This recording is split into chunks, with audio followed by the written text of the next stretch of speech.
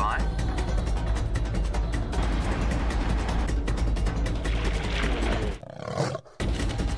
5, 4, 3, 2, 1. You are live, you are live. Good morning, good morning, good morning, ladies and gentlemen. Welcome to the Sunrise Safari. And we're actually lucky enough to almost have a sunrise. And at 19 degrees centigrade this morning, which is 66 degrees Fahrenheit, it's positively Arctic temperatures here in the Sabi Sands, which is where we are coming to you from. Welcome to Safari Live. My name is Jamie. I have Andrew on camera with me, and boy, do we have an exciting morning lined up for you. So for those viewers who were watching the Djuma Dam camera this morning and spotted the leopard, a big thank you to Kevin and to Valerie, Ravi, and many, many others for your updates about the leopard that wandered across the dam wall. Scott shot off first thing this morning. He's out on tracking team, completely abandoning all efforts at coffee to go and find that leopard for you, and he's just come upon it now, and Brent is on his way. I have Andrew on camera this morning, and Tebs is on camera with Brent, and we have exciting stuff for you. So without further ado, I'm going to send you over to Brent. Don't forget to send through your questions and comments. Enjoy the leopard.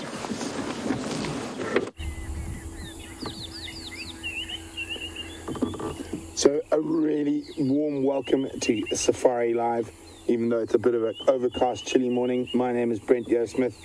We have Tebs on camera, and we have Tingana having a snooze next to us. So a nice big dominant male leopard.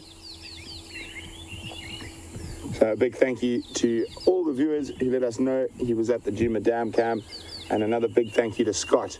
While we were getting the vehicles ready, he went out in the tracking vehicle and managed to find him. Hopefully he's not going to be snoozing the whole morning. And there we can see, oh, tired kitty. So just a reminder to any new viewers out there that you're seeing this male leopard at the same time as I am. This is Safari Live, so we are live on an African safari, and we're sitting with probably the most elusive and beautiful of Africa's big five, a large male leopard. And he's snoozing about 5 meters from the vehicle. So what a great way to start the safari with the male leopard. And I know quite a few of you are probably wondering, don't worry, I'm okay after my encounter with the Inyala yesterday. Just a little bit bruised and a few little cuts and stuff from the glass, but we'll discuss that a little bit later. Let's focus on what we've got right in front of us.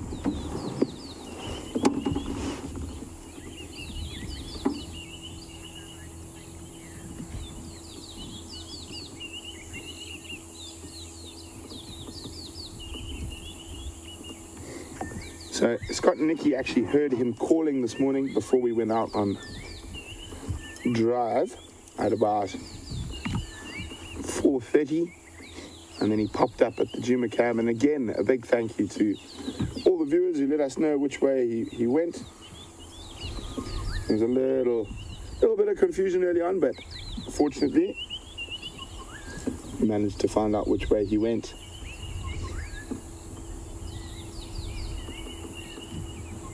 I'm hoping a nice cool morning. We don't know how far he's walked over the night that he's going to start moving again. Oh, what did you hear? I think it's incredible that even at this time in the morning, the flies are already out.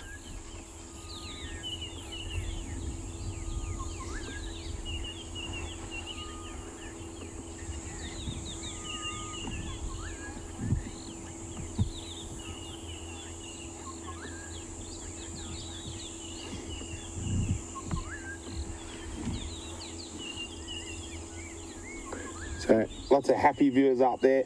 Cindy says, beautiful Tingana. And obviously we're very close to this incredible animal. And Eric in Virginia Beach is wondering, if you actually are on safari with guests, what does it sound like? So while he's doing a snooze, I'll give you a pre-game drive safety talk. Normally you would, before you head out on safari, you would brief everyone and It's very basic, sort of, please keep seated at all times. Standing up breaks the outline of the vehicle. It shows the bipedal form of man, which is the dominant diurnal predator. So it can cause animals to behave negatively when you're close to them, either causing them to run away or become aggressive, neither of which we want. Also, please don't grab any branches. A lot of them have thorns. Rather try and move out of the way, and watch for hand signals from your guide or tracker.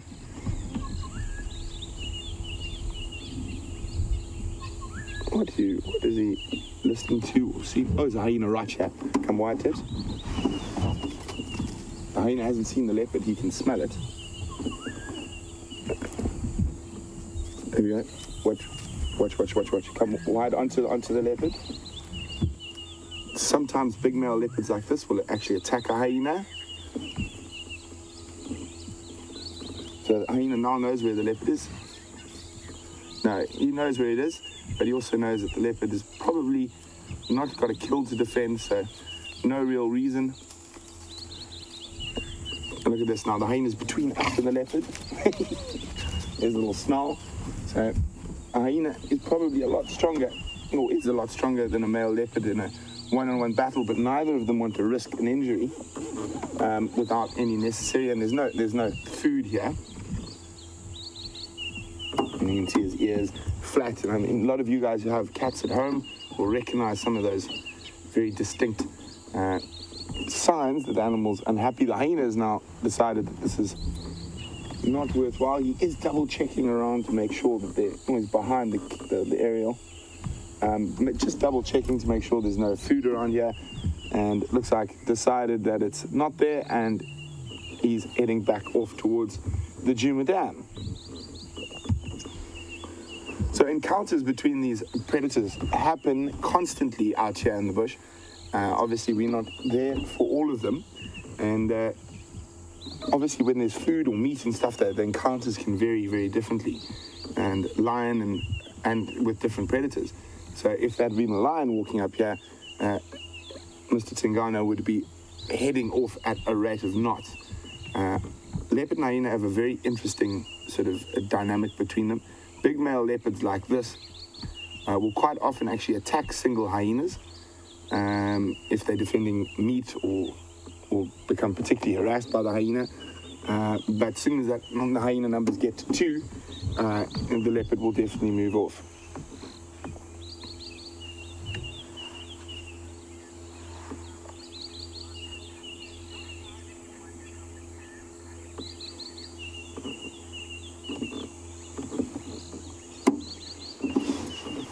A very, very spotty welcome to Wendy from New York as we sit with Tingana. Wendy would like to know, how far is he from the Djuma Dam camp? He's just looking back there. The hyena's not there anymore. I'm just double checking. But he's probably about 1 kilometer now to the east of the dam. So if you're sitting, pretend we were sitting underneath the camera, looking towards the waterhole, he is to the right, and directly from the dam to the northeast. So if you look directly across the dam from the camera, that is north, and to the right is east, more or less, not exactly, and to the left is west.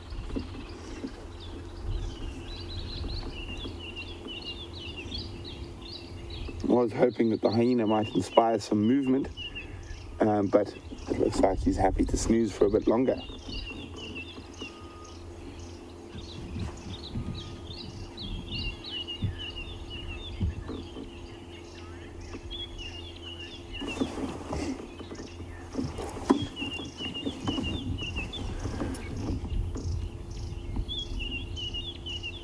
So a wonderful welcome to Marissa from Texas.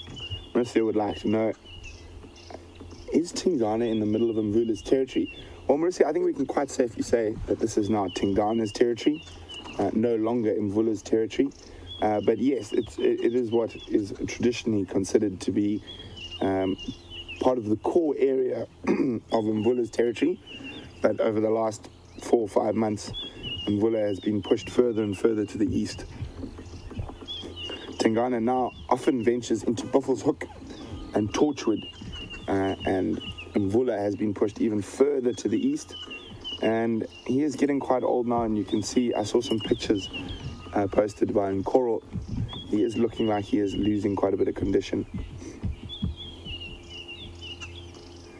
And as sad as that is for a lot of you who like the leopard Mvula, that is natural behavior, and it is bound to happen.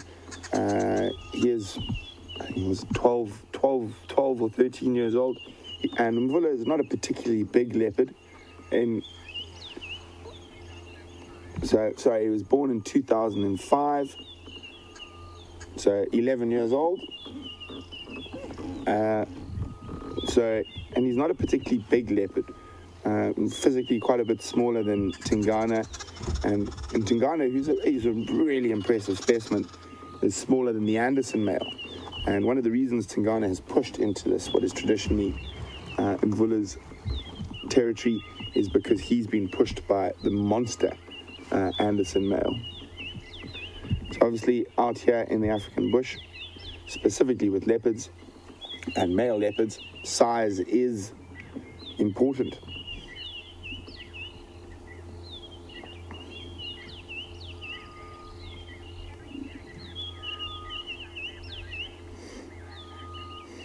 So while Tingana catches the snooze, let's go from some spots to stripes with Jamie.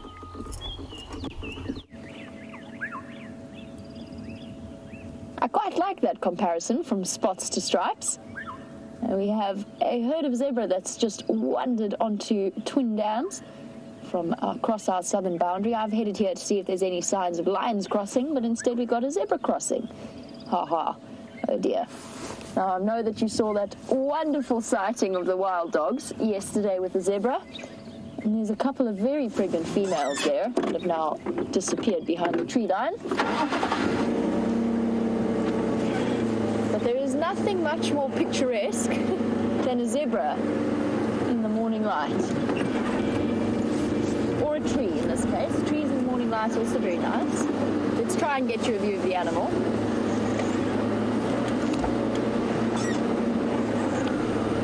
Morning, zebbies. They're on a mission this morning.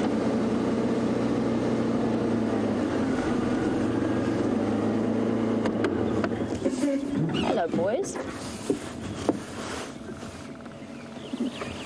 Yesterday, that incredible sighting that you had with Scott, for those of you who missed out on the sunset safari, Scott had the wild dogs paying very close attention to a zebra herd with two little foals.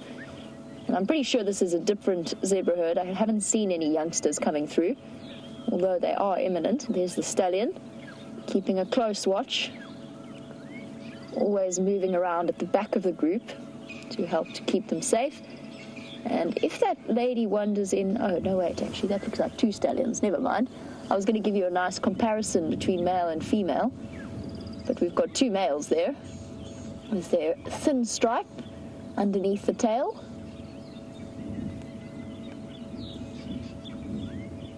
You can see what I mean about how picturesque they can be in the morning light. Tail's already going furiously to sweep away the flies. I'm actually quite surprised that the flies are out this early. It's a bit chilly for them.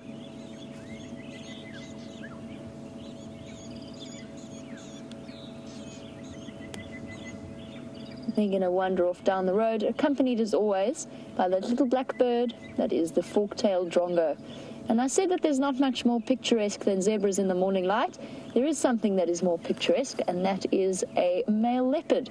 I'm going to send you back across to Tingana.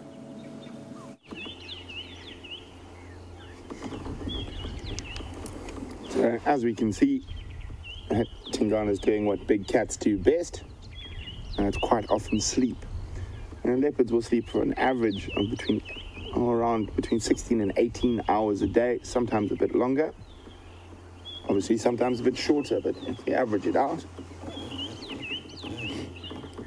So we don't know how far he's walked. As I said, he could have come from miles away.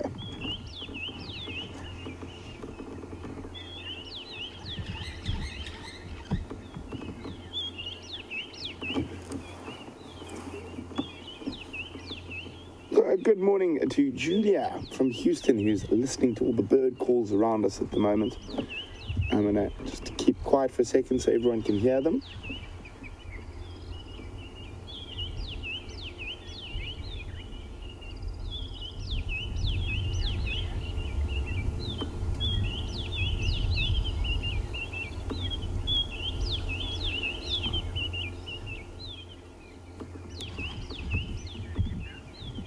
So the most prominent one we can hear is that very repetitive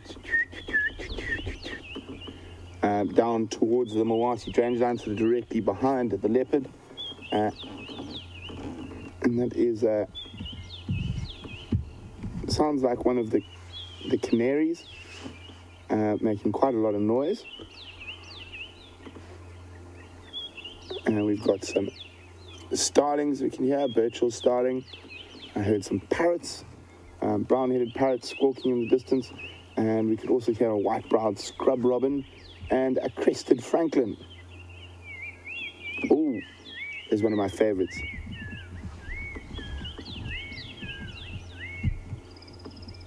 Very beautiful chortling sound is a black-crowned chagra, definitely one of the prettiest calls in the bush.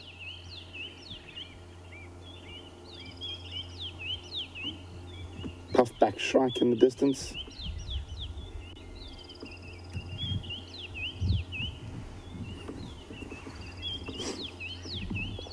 So it's been really fascinating since I started in terms of cats and territories, and we've had two major sort of upheavals, one with the lion, one with the leopard, and obviously the Birmingham boys ousting the Matimba males, which was a lot more sort of visible and we could hear it a lot more, that whole interaction. And the Matimbas are now stationed on the Sand River to the south of us, and the Birminghams are well set in the northern Sabi Sands. The other, which is a little bit more subtle, was the pushing of Mvula by Tingana, and they were seen together a couple of times by the Juma guides. And quite often with male leopards, it's less about fighting and more about posturing.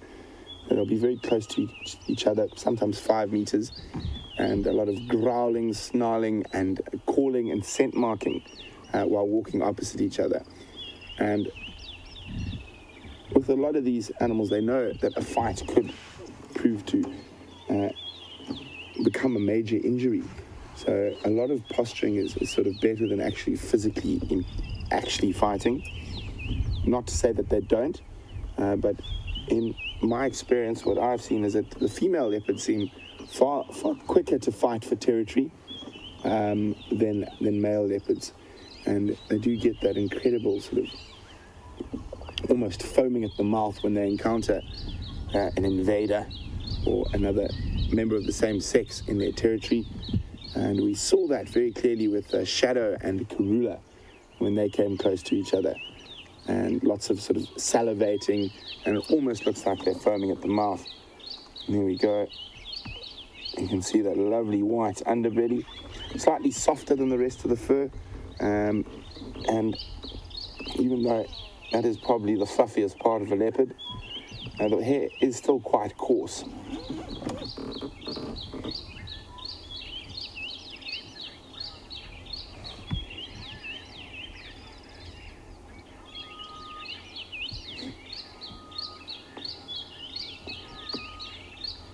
There we go. Have a look at those paws. Carolyn in Chicago. And I was wondering how big his paws are. So that's the back paw. And that's quite a bit smaller than the front paw. If we look at the front paws, we can't see the bottom. And you can see they're a lot wider and bigger. Obviously, there's a couple of reasons for that. There's more bulk in the front of a leopard, carrying his weight. And also, that's the business end. So when it comes to grabbing something or fighting. So we'll be back discussing Tingana's paws, but off to another spotted animal with Jamie.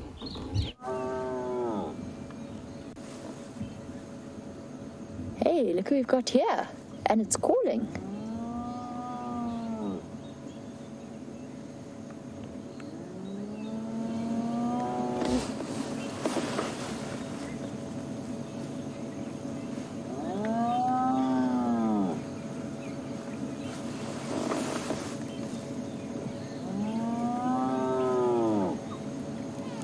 You can do it. You can do a nice loud one for us.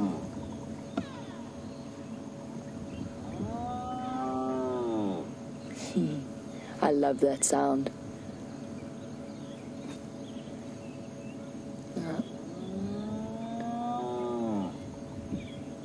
Actually almost sounds like a cow, the way this one's calling. So these low contact calls sound quiet to us, but to hyenas, they'll be able to hear that a couple of kilometers away. I'm waiting to see if this one does the loudest call it can.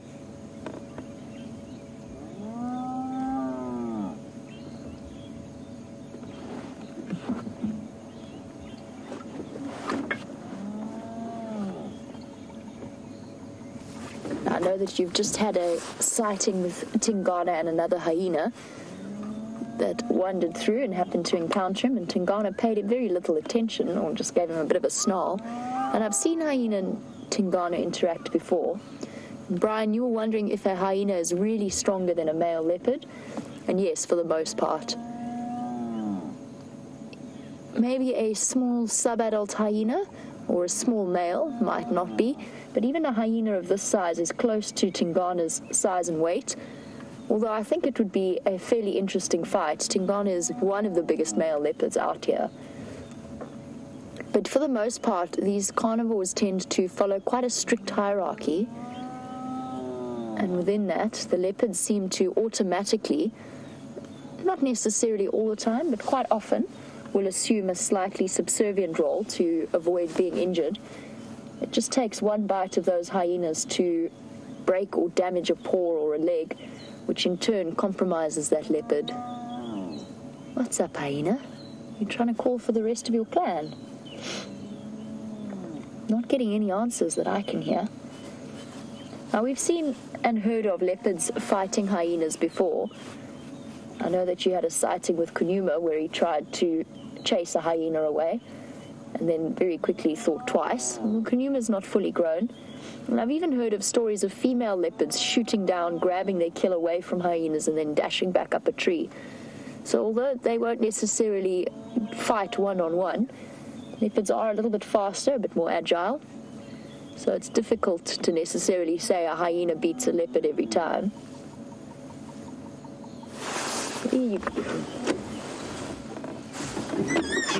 Lois, I don't know. I don't think it's pretty. Wait, come back. Oh, they're so fast. And Lois, of course, is referring to one of the hyenas at the den. And Lucy, just while we're shooting around after this hyena, you wanted to know about the animal in the background. Andrew's doing a fantastic job, and there's a tree in my way.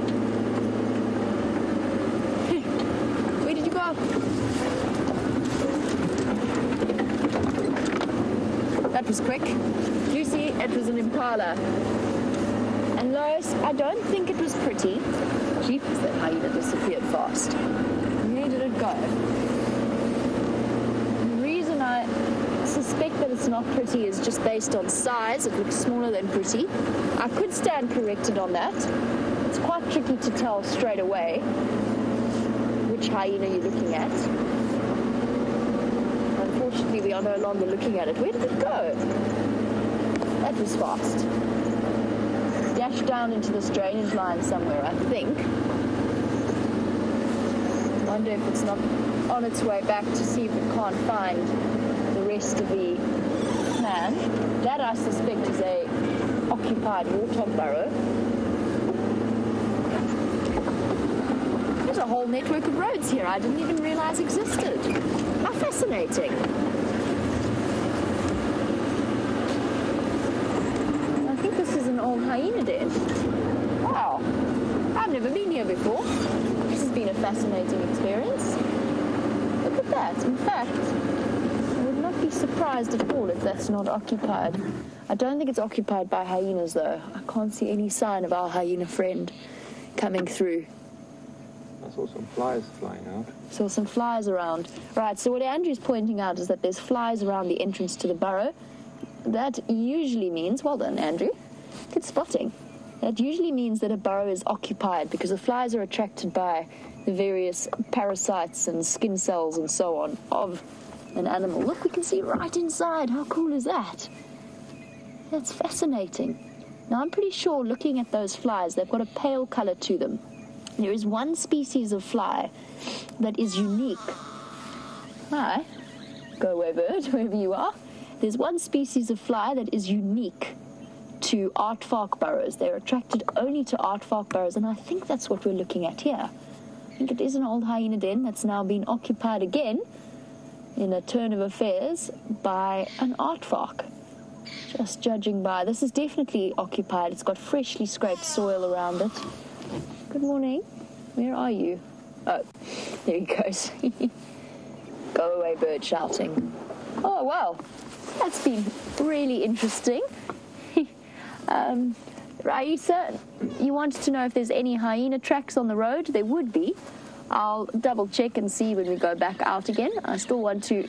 Oh, Ellie tracks. Sorry, yes, you wanted to know if those were Ellie tracks. Well done. Well done, Raisa. Yes, there's a big bull elephant that walked down Gowrie Main at some point last night. Well, that was an interesting little excursion. I've certainly learned a bit more about a network of roads I had no idea was here. I'm going to send you back over to Brent now as I negotiate my way out. Have a wonderful time.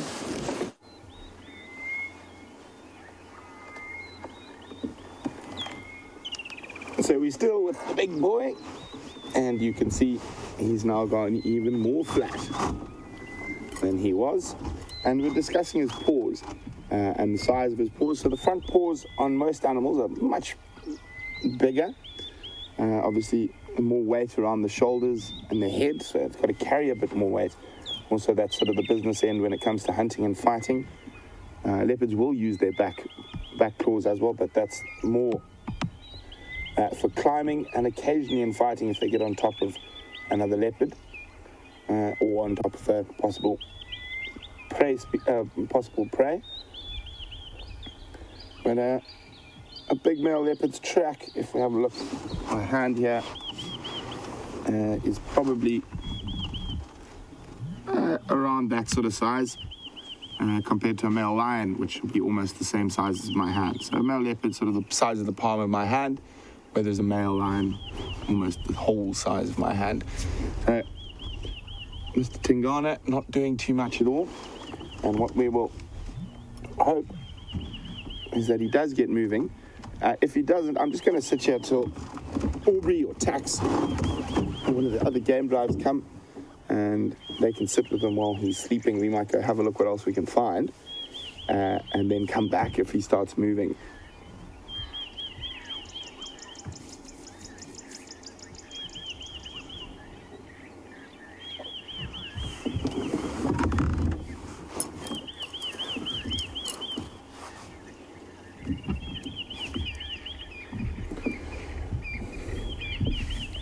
Very good morning to Sharon, and thanks, Sharon in Pittsburgh, and thanks very much, Sharon. It's great to be back, and Vivian and I are also quite glad we didn't come off too badly with that very interesting encounter yesterday. And Sharon would like to know, do all big cats have yellow eyes? Have I ever seen any variations? Well, Sharon, with leopards I've seen green eyes. It's actually not that uncommon in leopards. And different shades of yellow and gold, but leopards sometimes do have green eyes. When lion and leopard cubs are young, very young, they have blue eyes, and their eyes change as they get older. So it looks like he's relatively well fed, and I'm not sure when the last time he was seen.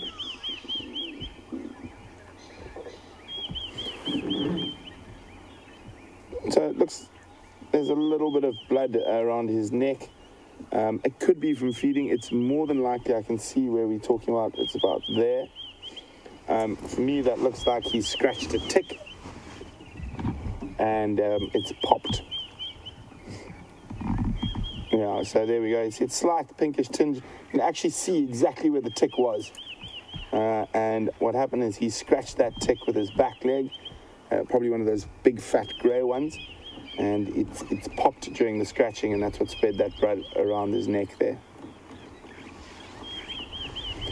though a leopard looks like a very sort of parasite-free and clean animal, they are covered in little ectoparasites, ticks and fleas, and as well as some other nastier ones, flukes and whatnot. You can see those wonderful rosettes. Good morning, mobile station. Oh, there we go. There's Tax. Good morning, Tax. We've got Tingana on Central Road, just to the east of the concrete crossing or giraffe crossing.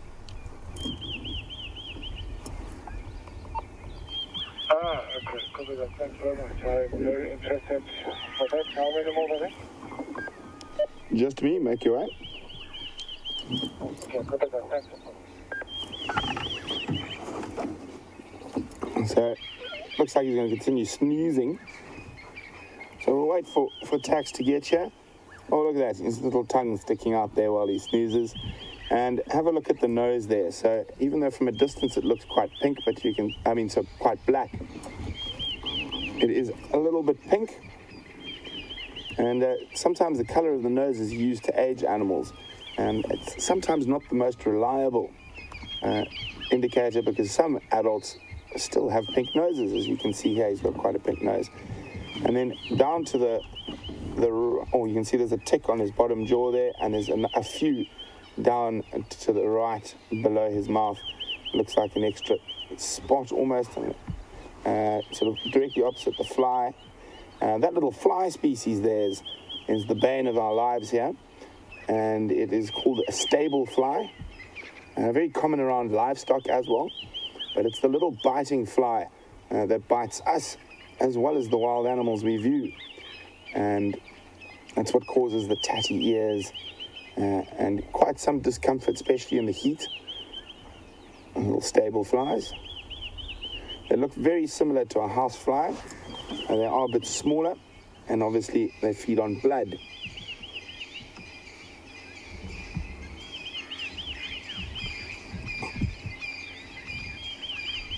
Here we go. We can see the slightly tatty ears there from the flies.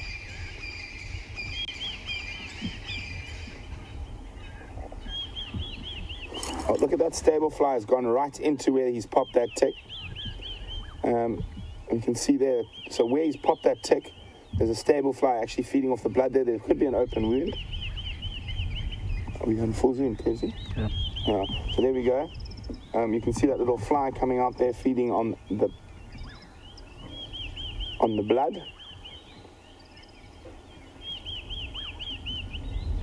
So obviously we're all very interested in the lineage of our leopards around here, and Tom and Patsy would like to know,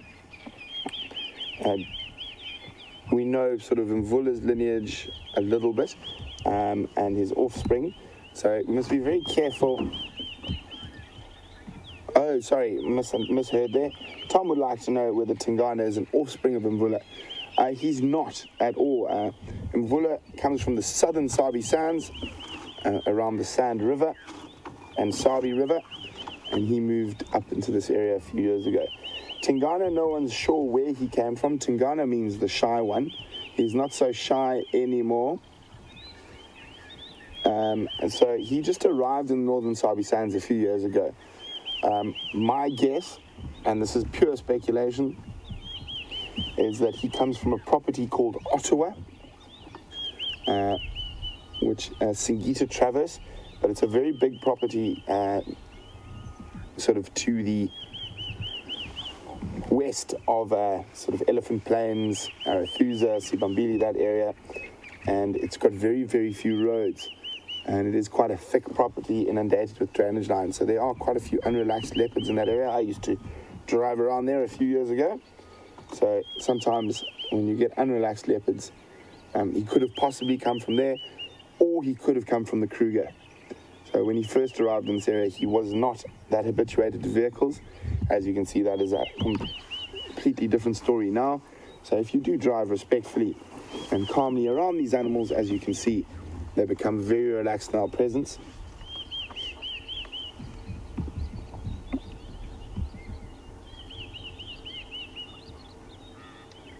I'm sure the leopards have been enjoying the cool weather over the last few days.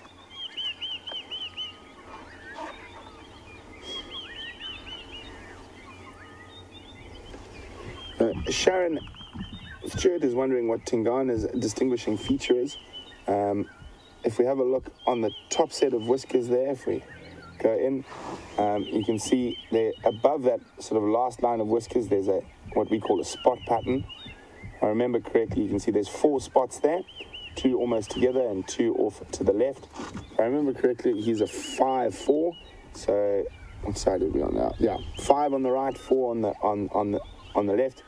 That's the main way to distinguish leopards, especially if you're not sure who they are. There we go. Hyena's back, well spotted tabs. It's a different hyena. Different hyena. It's making some noise.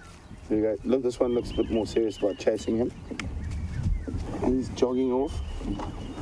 Behind us, I'm just going to turn.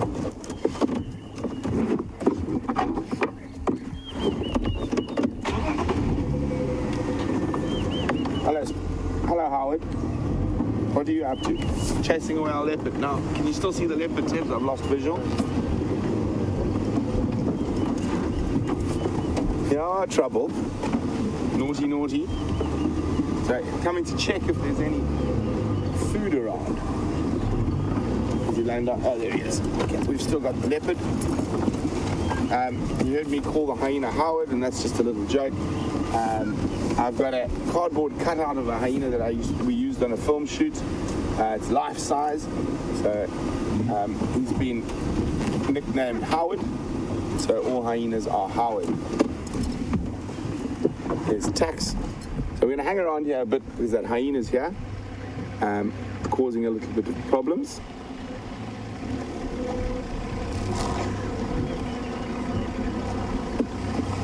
So we saw a bit of that camouflage that a leopard is able to show, even lying right out sort of in the open. I'm just going to have a quick chat with Tebs and Fanwell just to let them know what's going on. The Mnisi just chased him. Yeah. Hi, you guys. Oh, there we go. Okay, so at least the hyena has prompted some movement and he's no longer a flat cat. So we were just discussing his distinguishing features. And for me, it's that big, thick neck. He's quite a pale leopard.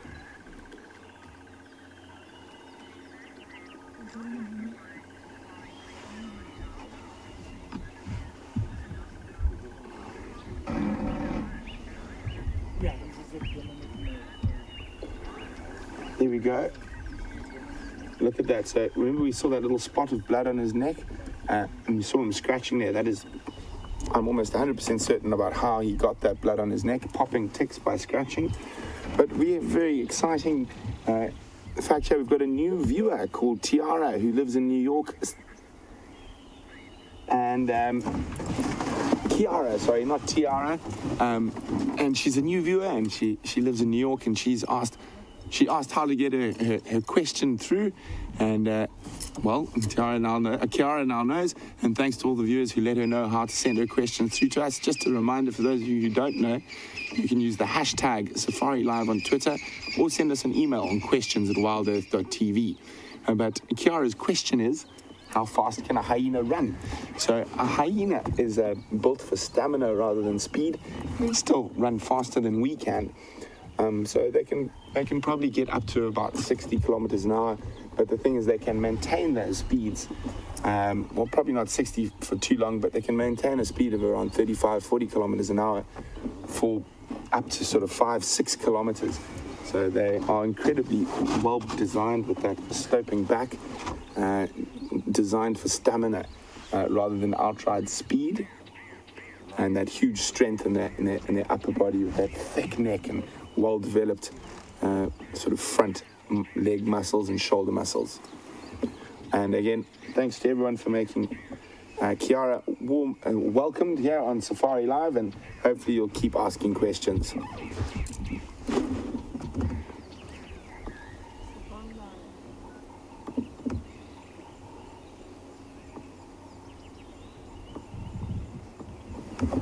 So the hyena seems to have moved away.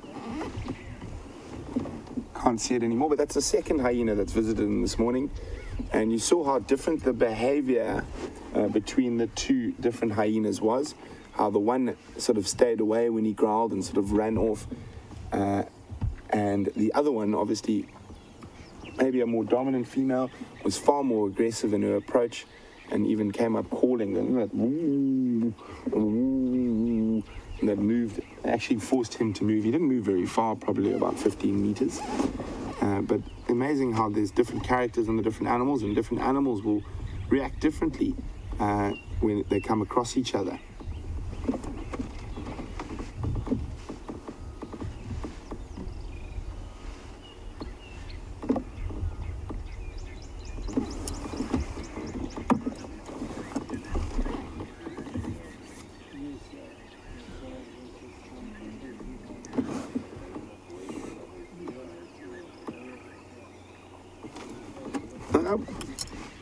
Very warm welcome to one of our regulars, Miss Jin in Dallas, Texas. Miss Jin would like to know whether Mvula would put up a fight against Tingana or just move away. Well, I would say the fight's over, Miss Jin. Tingana has pretty much usurped Mvula from his territory, and Mvula probably will not want to get into a physical battle with Tingana. He's younger, he's bigger, and there's a strong possibility that he would take a serious beating from this leopard. So he has moved off rather. Obviously, we don't know what's happening further to the east of us. I know there are other male leopards that side. I'm going to ask Tax. Maybe Tax knows. He can travel further distances than I can. Are there other male leopards in Coral side? Just in Mvula at the moment. Okay. Thanks, Taxi. So there we go. At the moment, to the east, Mvula's got a little niche. There's no other male leopards currently in that area. There is one of, I know some of the viewers will know of him, one of Karula's offspring, Shavambalan, who is but further to the east in Kruger. So at the moment, Mvula seems to have found a spot, but obviously as male leopards get older, their territories shrink as the younger males push in. And it gets to a stage once there's no sort of gap in the territories where they can hide. Oh, there comes a yawn. Oh. Not the biggest yawn. Well, there comes a stage where these once dominant male leopards become nomadic. And they basically try to sneak between the different male leopards, avoiding confrontation and just trying to survive. And it becomes quite a sad state to see. I mean, you see once magnificent male leopards looking quite mangy and not well at all. And I've seen them eating lion feces to survive. And unfortunately, as with most of the predators out here in the African bush, there's no real dignified end to life. You're normally scragged by something else and ripped apart. There we go. Up on the move as the first rays of the sun break through. And look at that. He's probably no less than 4 feet from me now. Or at least he's scent marking in that direction and not towards us. Isn't that beautiful?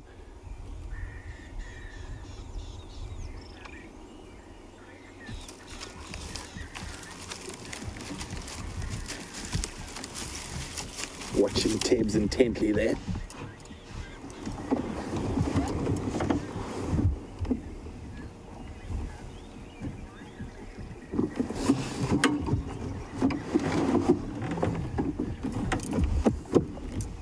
So, Love 3 Dogs from Texas, who's become a regular viewer, said, why was Tingana calling like he was this morning?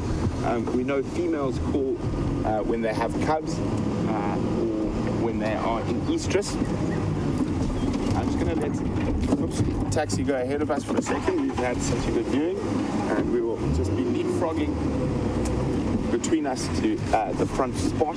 So while we do that, just answer the question quickly. So Tingana and females will call. Females don't only call for those two reasons that you mentioned there.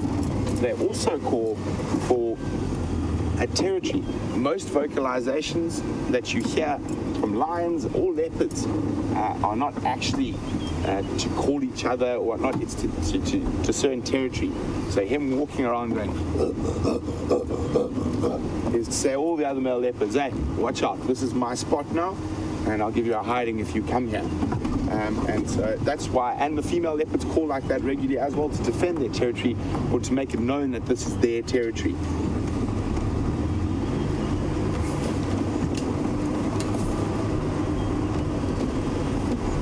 You can see I'm walking to the left of Tax's vehicle,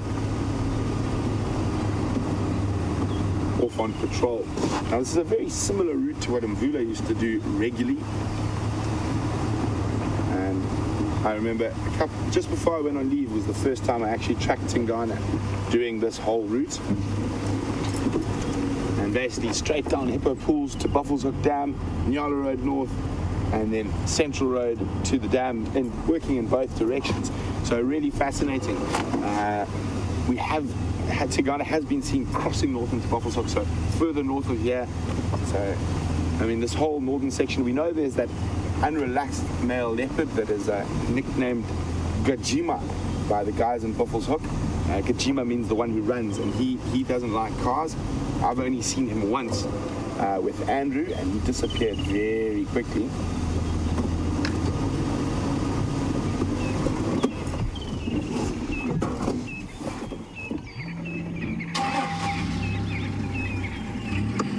You can see one of the distinguishing features about an adult male leopard is that dewlap.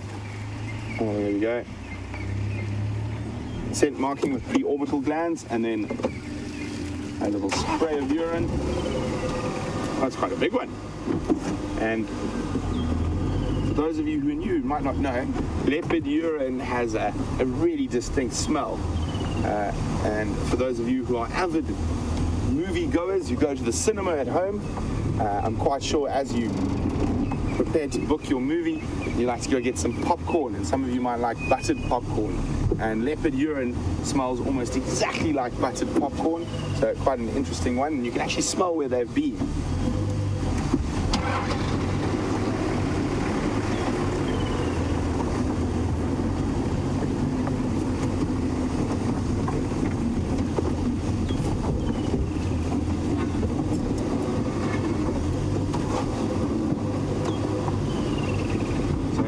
Tingana is quite a tall male leopard.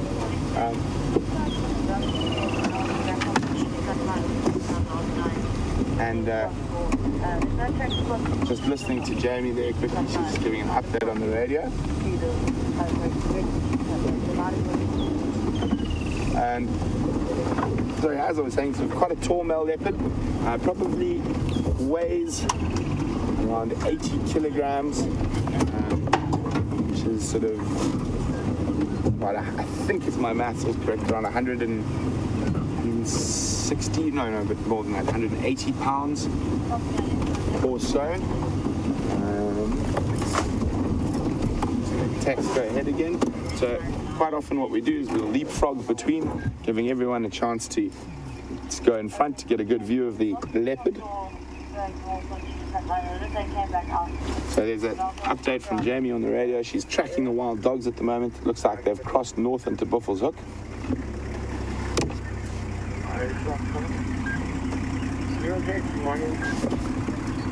Yeah, so there's a little sneaky maneuver I'm going to be able to move. Not quite yet, but the good thing about spending an incredible amount of time out in safari areas, you get to learn a few little shortcuts.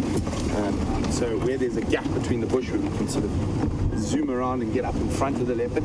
So as soon as that opportunity comes along, I shall definitely do that. Here we go. Hoping he doesn't walk too far today. He is able to walk quite a big distance. Leopards, if they wanted to, could probably walk 15, 20 kilometers in a night. They don't normally walk that far, normally sort of, at the top end 5 or 6, but they are able to walk incredible distances.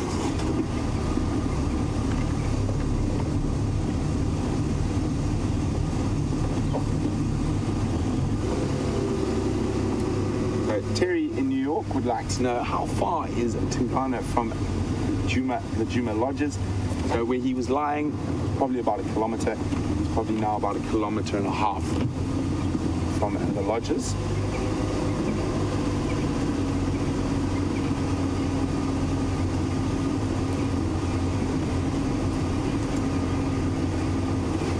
Nice that he's on the move.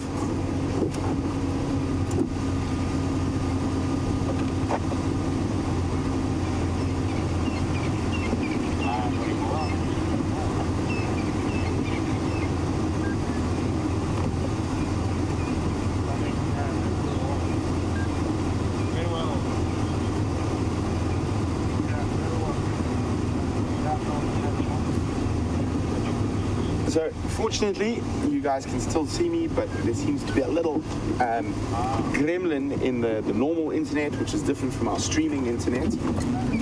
And unfortunately, so we're not going to be able to receive your questions at the moment. But don't worry, we have tech people on it already. Oh, he's seen something. He's off on the hunt. Just changed his behavior there slightly. You might have heard or seen something just off to the bush over here. So I'm going to sneak past him. See, he's down in a crouching position. Look how flat he's getting to the ground. There's an Inyala just behind him. Go up, Tibbs. There we go, you can just see the Inyala. Okay, we're not going to move now. We're going to sit tight right here. Hopefully this Inyala doesn't jump into the car.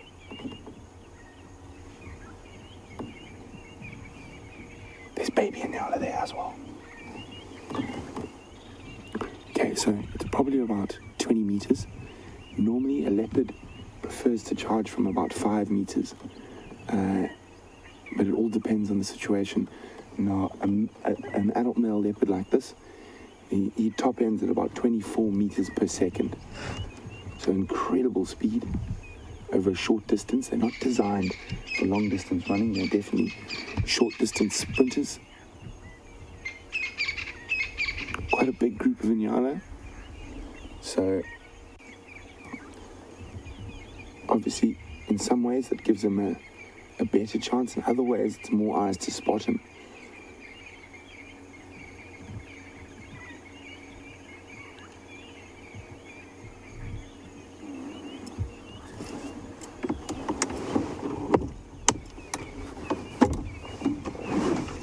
Are you wondering what that trick is? I'm getting my camera out just in case.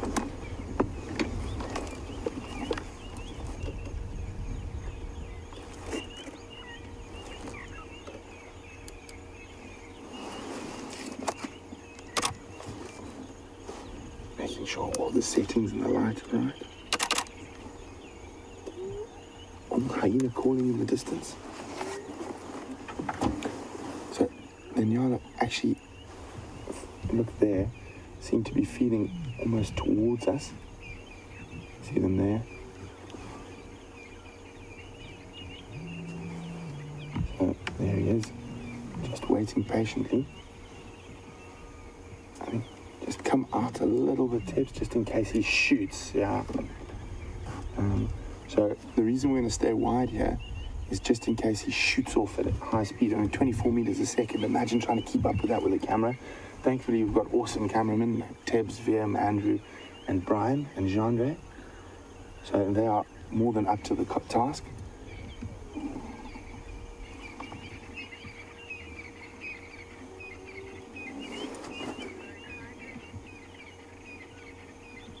Oh, look at that. Now, what we must remember, we can see things very easily from our height. So you must imagine now dropping down sort of more than a meter. So he is battling to see them now. That's why he's lifting his head up like that. He's probably just picking up little bits of movement through the bush.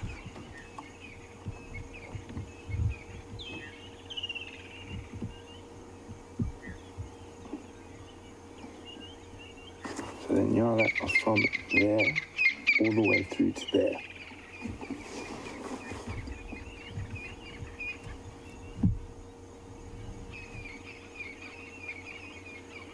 almost looks like he's lost visual of them. Ah, there we go, he spotted them again.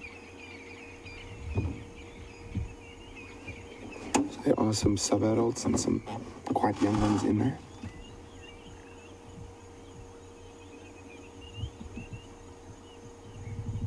There we go, he spotted the young one.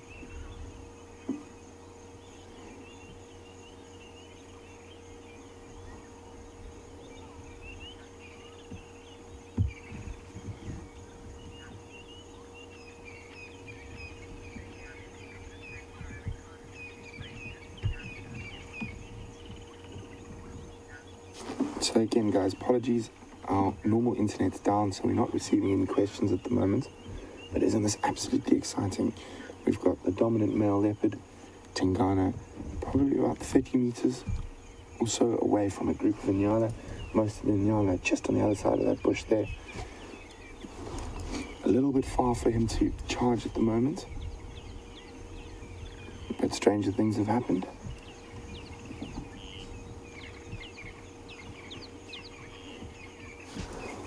Quite a nice piece of bush for him to hunt. There's some thickets, good cover. There he goes. Now, see how he's flattened his ears and put his head lower. He's trying to make sure his distinct feline outline isn't visible. And that's years and years of evolution coming into play there.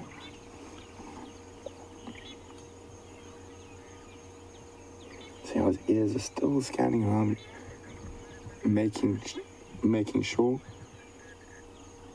that there's no hyenas coming. So as I was saying, it's still a bit too far. He's going to have to get at least another 10 meters or so closer. Leopard's preferred sort of distance for making that charge is about 5 meters, but they will go from about 10 meters if the conditions are correct. Look at those shoulders. Look at those muscles.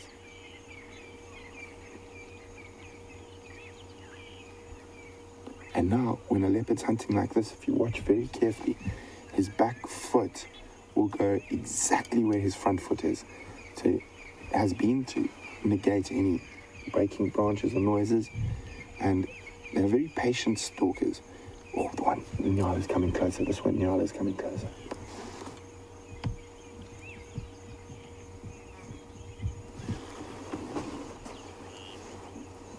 So that Nyala's probably within 10 meters. She's still coming closer. She's moving through this thicket here. Look how he's getting ready. He's bunching up. He's got his head down. That sort of latent energy of all those muscles.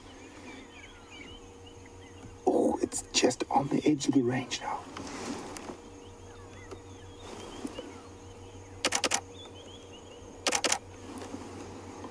This is incredibly exciting, guys. Now, the rest of the Inyala are going to come through. He might wait for one of the smaller ones. There's a baby coming through. There's one more Inyala. So there we go, there's the baby. And there's another one even a little bit closer. It's just right on the edge of that range.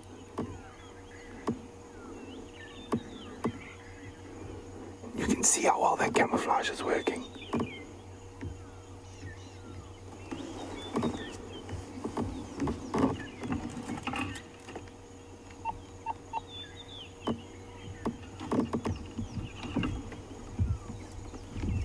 So it's, as I said, it's just he'd like to be a meter or two closer, sort of his ideal charging range. And there's still a few more Inyala coming.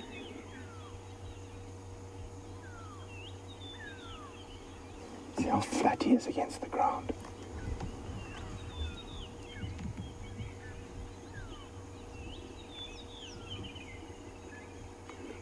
So I think there's still another 2 or 3 behind those 2 on the left.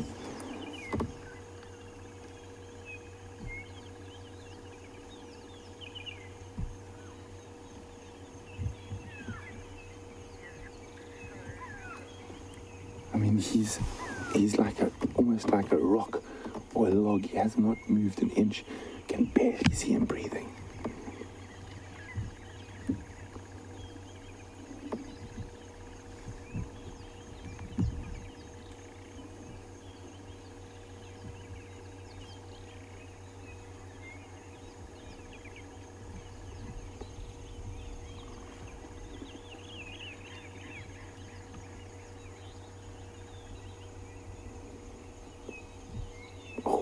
almost thought he was going to go while that one stopped to clean itself.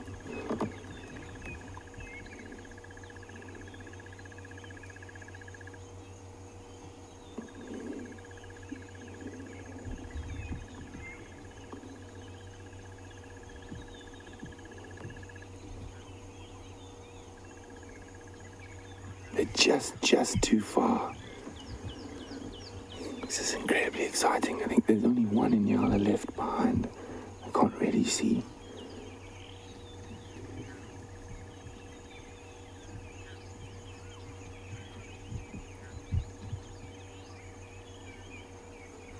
Has he missed his chance? It was just too far.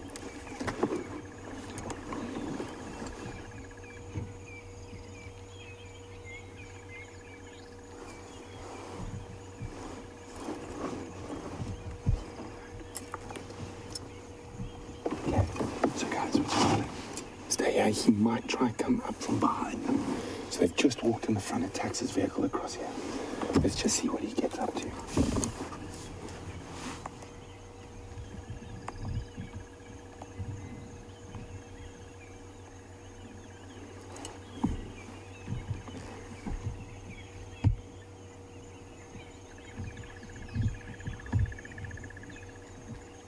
You can see how his body posture's changed. They've crossed the road now.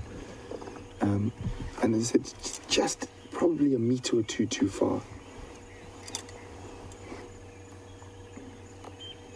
It's not to say he hasn't finished stalking them. He is quite full as well, so not desperate for a meal, but you must remember predators are opportunists. I think those Inyala have put enough distance between him and them now. If we look at it, literally they were walking through that section there. If they had been there, sort of a meter or two closer, or he had been at the base of that tree, I think it'd be in a very different story. It's just that little bit too far. And you must remember, an animal like a leopard expends a huge amount of energy in that charge. So sometimes it's worth not charging. It's just that little bit too far. You can see he's got quite a nice belly on him, so not too hungry. But he is, the Inyala is still just on the other side of Tax. It looks like he is going after them again. There's an Inyala there, if you come up. There. Disappearing. Still a few there. I can't see where he is at the moment, but we're not going to move the vehicle just now, just yet. So isn't this exciting? So it's been wall-to-wall excitement since I got back. Spitting cobras in the kitchen, Inyala's on my lap, and now a male leopard stalking it.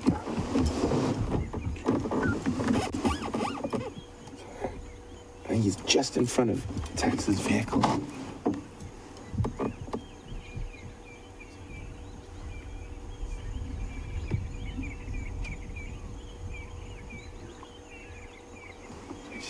Trying to see what's going on.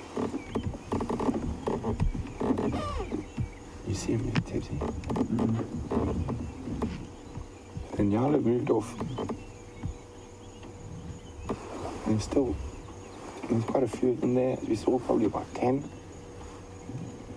And they're almost opposite us now, so they're moving sort of parallel to where we are. I can't see where Mr. Tingana is.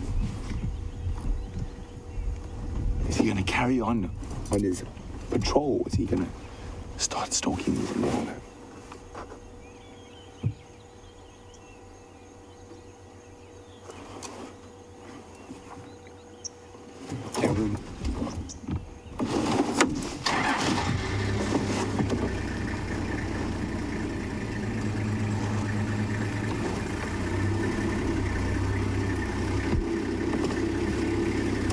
There's quite a few jokes now coming from Final Control. Did I tell Tingana to be careful because Inyala are dangerous? No, I didn't. But yes, they are. They do have very sharp hooves. My ribs and head can attest to that. There he is.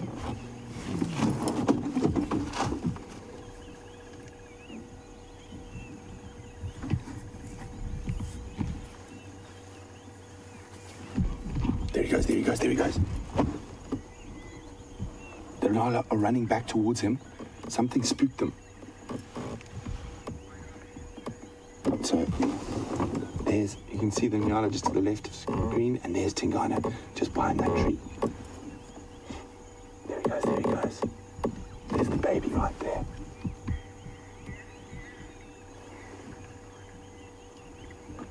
Isn't this incredibly exciting?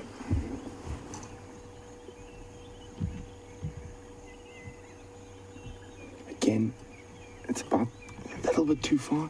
He needs another 5 meters, would be my guess, before it's sort of optimum charging zone.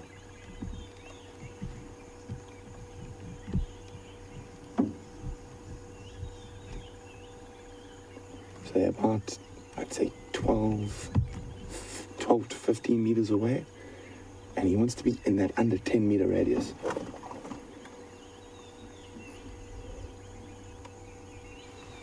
Well, there does look to be a termite mound just to the right of the Nyala, in between him and them.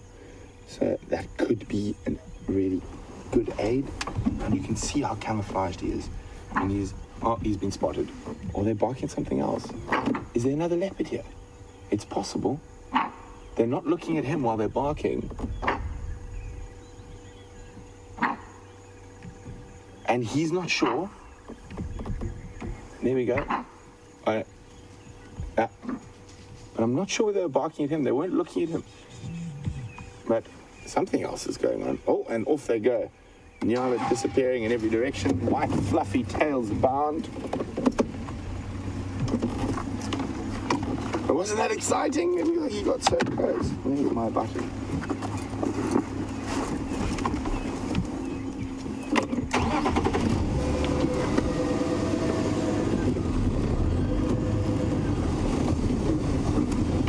That was incredibly exciting, and one must remember that with the big cats, lions and leopards, they only have a sort of a 10-12% success rate in every stalk and hunt that they have.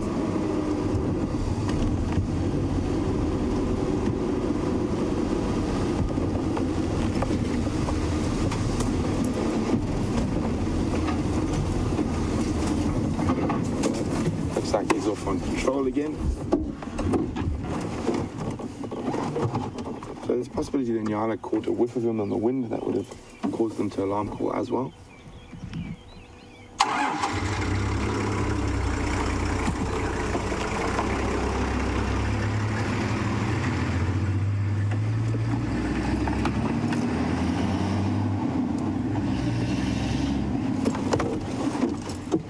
And as he's walking there, you can see how much bigger his front paws are to the back paws.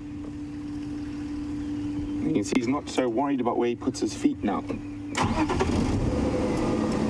when he was stalking,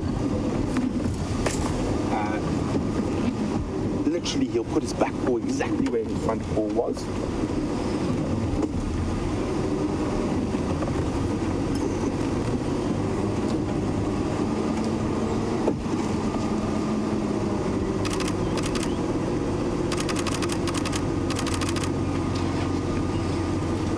Sorry, just getting a quick picture for everyone at Juma. Really nice shot with the Juma vehicle behind a big male leopard. So guys, just to remind you, that was 100% live. We were hunting with a male leopard live, and it was amazing to be able to bring that to you wherever you might have been in the world. So really exciting stuff. So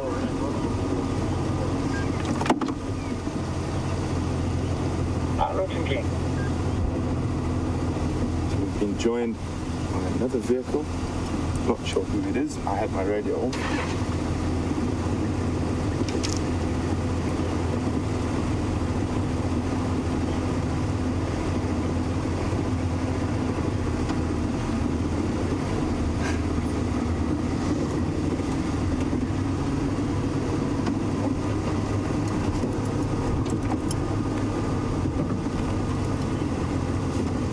Margaret on Twitter says, what an adrenaline rush, she's getting too old for this stuff. Now, just to let you know, so Nikki and Kirsty are in final control. The normal internet is down, so Kirsty's actually standing outside with her cellular device, getting updates on Twitter and then feeding them through to Nikki. So we've got an incredible team. trying to phone signal so we can get some of your questions through. Morning. Hey, Andrew. Thanks.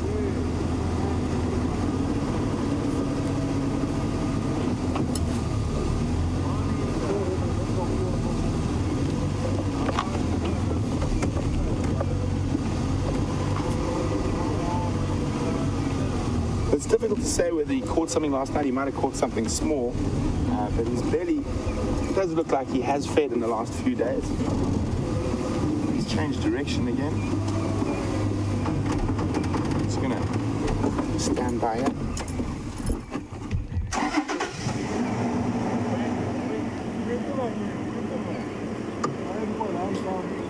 So, Margaret, yes, you can breathe now. You can relax. It's not nearly as high intensity as it was. And Anna Marie says that was so cool, even though he didn't catch anything.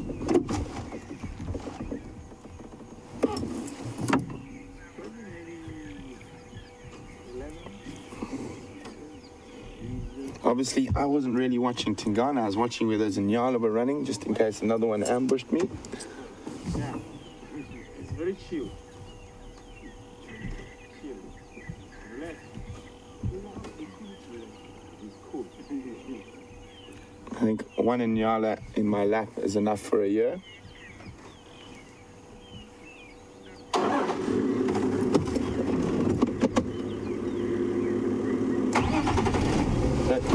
Jamie's still out there searching for those wild dogs, but unfortunately so far she's only found a hornbill. So we're going to stay with Tingana for now.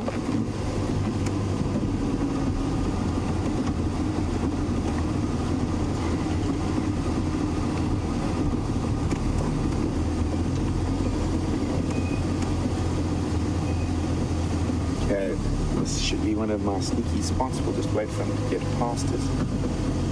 Should hopefully be able to get up ahead of him. Oh.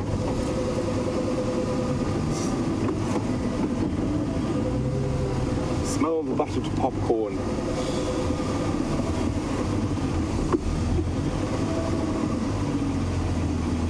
Oh.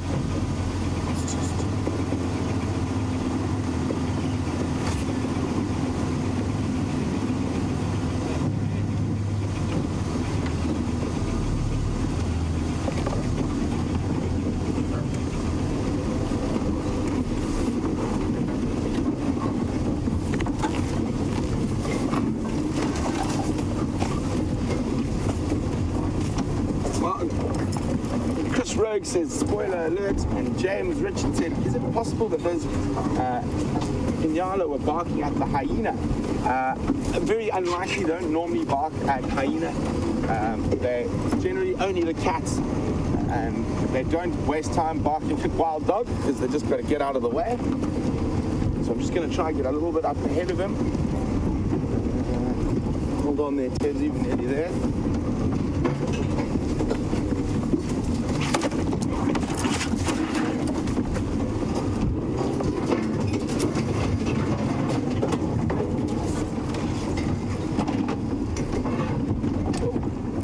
Bump. Should get nicely ahead of him here, taking the opportunities the open ground on the road has given us.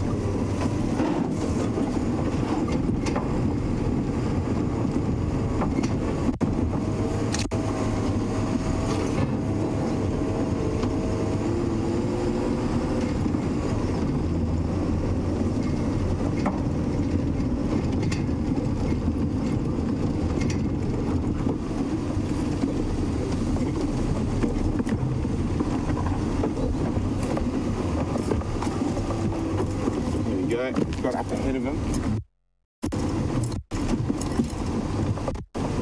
So, Kiara, one of our new viewers, asked another question. Thanks for keeping the questions coming, Kiara. Kiara would like to know, how do you tell the difference between a leopard, a male and female, without getting too close? It's the body size, generally. Kiara, if you can't see the obvious extra appendages from the behind, the males are quite a lot bigger and heavier. So a male leopard like this will weigh around 80 kilograms, where there's a female like Karula, which is our dominant female, probably weighs around 35, 40 kilograms, so 50% the size of a big male.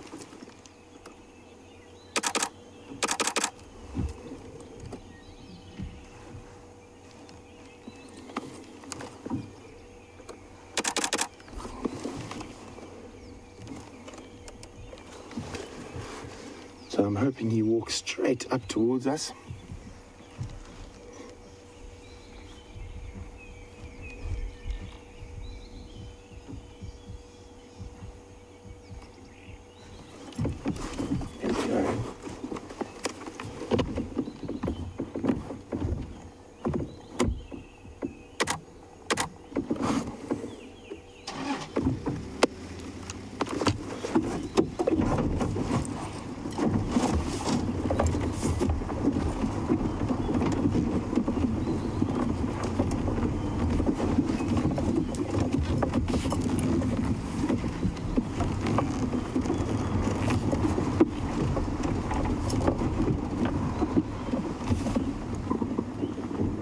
There we go.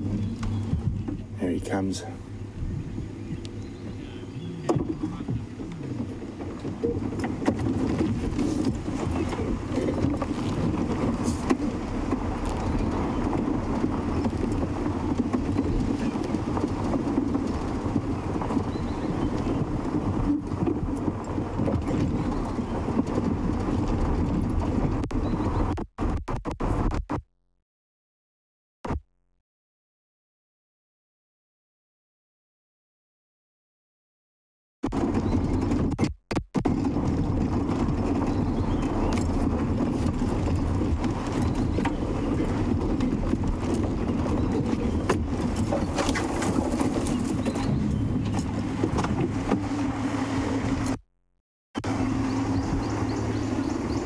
So, Brian Johansson would like to know, do the big cats cough up fur balls like house cats?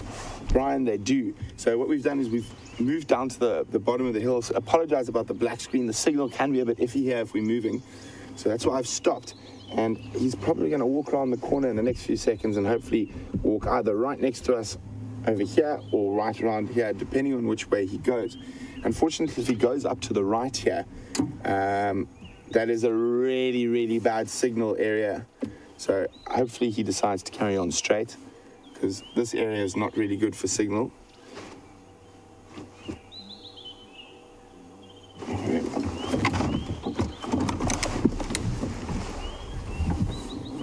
So, as I was saying, Brian, they do cough up fur balls. Can you see him yet, Tibbs? No. Did he change his direction? Let's have a look with the binos. He might have stopped to listen. So Tax and I have sped around here to wait for him to walk past us. And it seems like he's... here we go. There he is. Here he comes. Just see movement through the bush. And one, there he is. About to pop around. There he comes.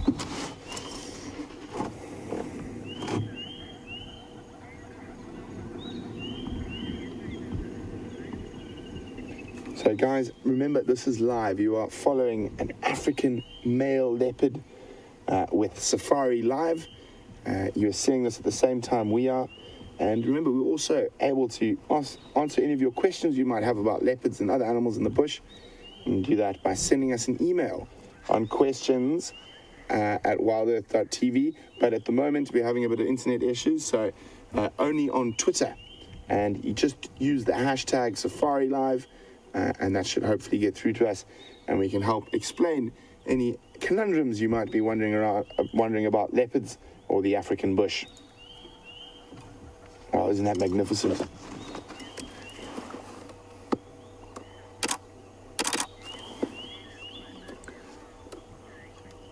So Kiara was wondering, another way to tell a male leopard, as you look under his throat, you can see that loose skin, which we refer to as a dewlap. It's another very distinguishing feature of male leopard as opposed to a female.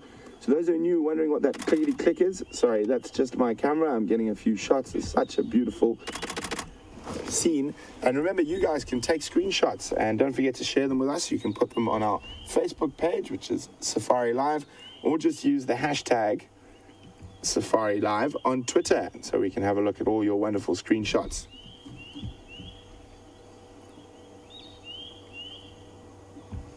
Of course, he's going to go off the road, right where we were hoping he was going to sneak right past us. So, as you can see, this is alive. We can't plan what he's going to do. We've just got to try our best to be in the right positions at the right time.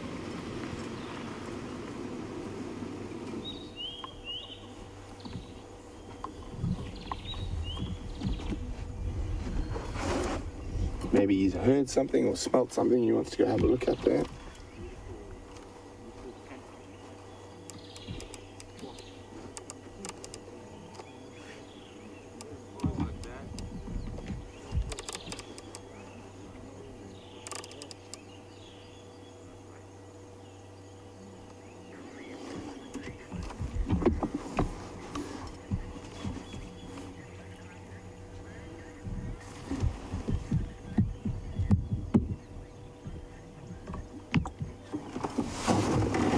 Well, good morning, Nisa from Wisconsin. And Nisa is saying she's just so impressed how the trucks don't seem to bother this leopard.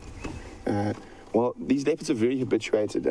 He actually didn't grow up with vehicles as a small cub, but he has come to find vehicles in his older age.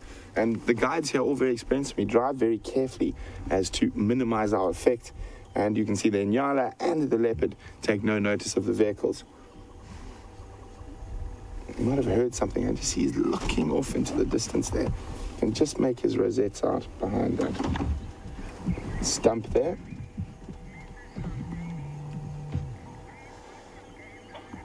And what is doing the lullaby? Yeah, he's lullaby.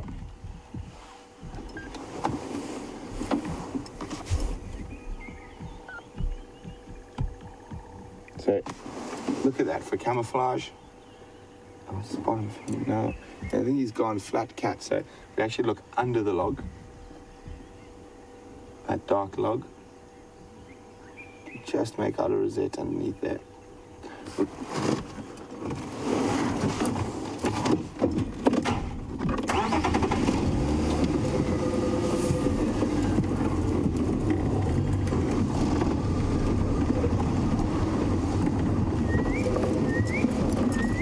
See, looks like he might have laid down.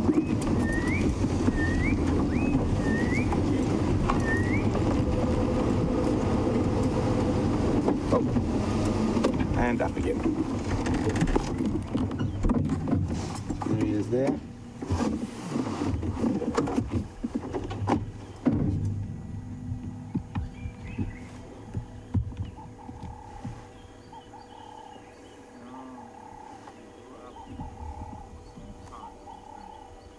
Looking and listening.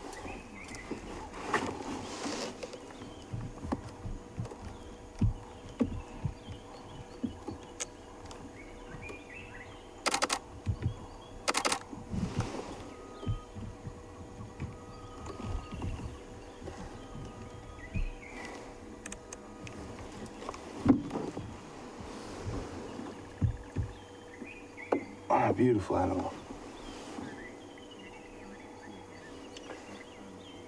Can't see what he's looking at. I think he's actually listening more than looking.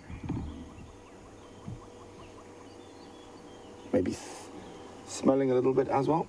Oh, see that quick, sharp movement there. I think he's hearing things rather than seeing things.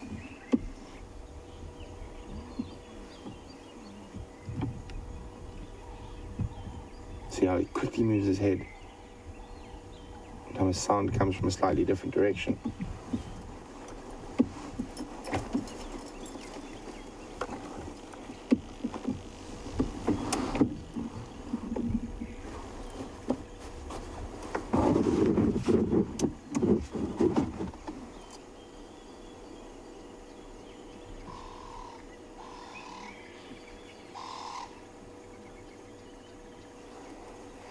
there's going to be a bit of a shuffle. I should take my big jacket off. It's warming up.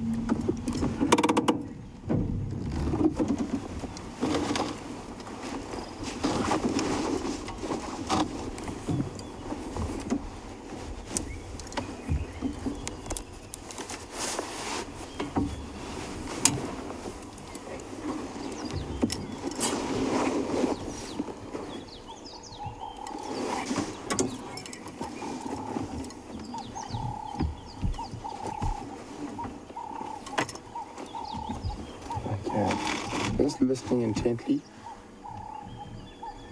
Some of those Inyala did run off in this area. I wouldn't recommend hunting a really disturbed Inyala. They're probably on high alert at the moment.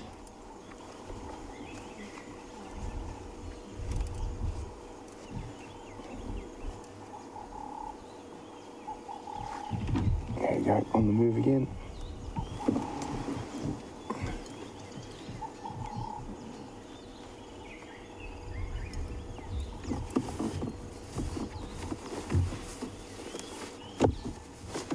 Unfortunately, if he heads where he's going now, we might struggle a little bit with signal. He's heading down towards a very steep drainage system.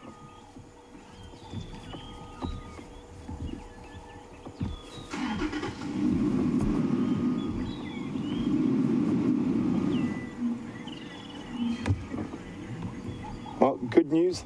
Kirsty's allowed back inside. The internet seems to have come back on. Though I think Kirsty should probably just stay outside in general. Oh, he's coming back this way now. He's heard something.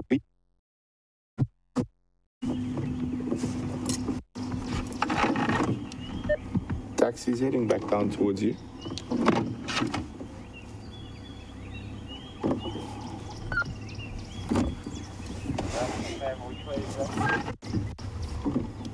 Sorry, go again. You don't move again. He's stopped now, but he is heading down towards the Shkova. Okay.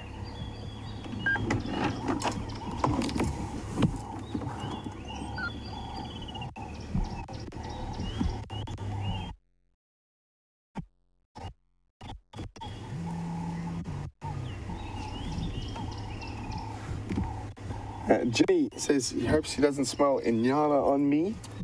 Me too, Ginny. I think I've got most of the Inyala smell off me.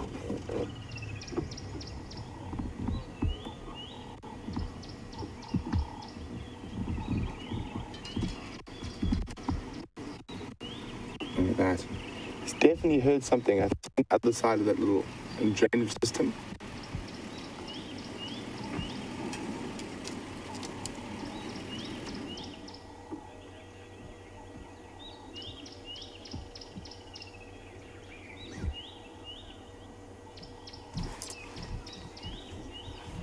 I'm trying to just see if I can hear anything. I can't at the moment.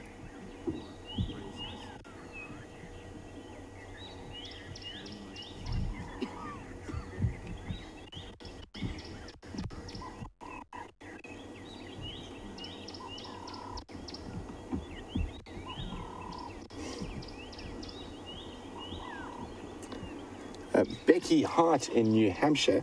I'm wondering if this isn't a Rebecca Hart. He actually used to be a camera woman on Wild Earth. If it is, Becky, let us know. But Becky would like to know, what is a leopard's strongest sense? And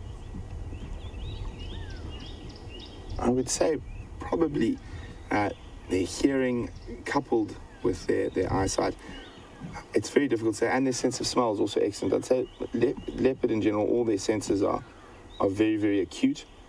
But if you watch, I think they rely a lot on their hearing and their smell and their eyes. I'd say they're probably all equal. You can see how the ears are moving constantly, like a radar dish looking for sound.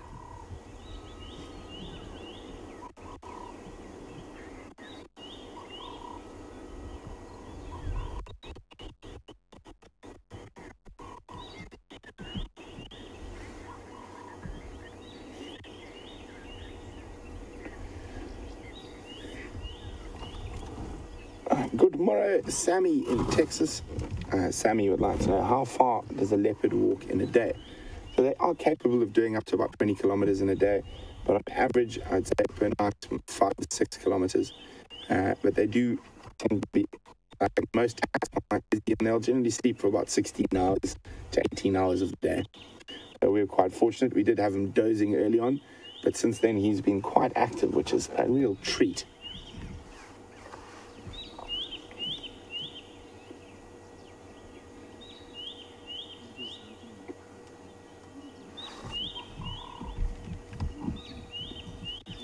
Okay, where you're off to now? Oh, it looks like he's...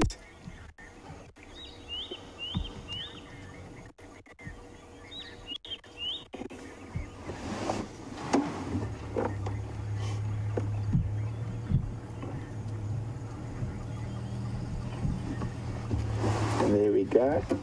And he's done the walk by. I think he might be hitting... Oh dear. He is. Is he? Is he? Yay, he's not.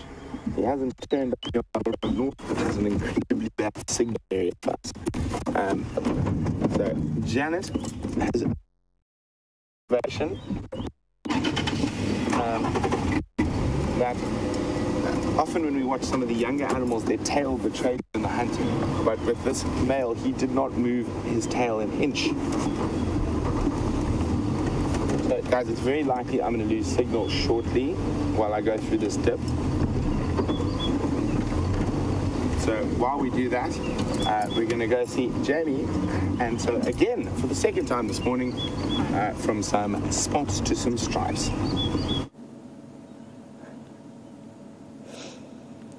It seems as though this morning Andrew and myself just cannot seem to escape herds of zebra.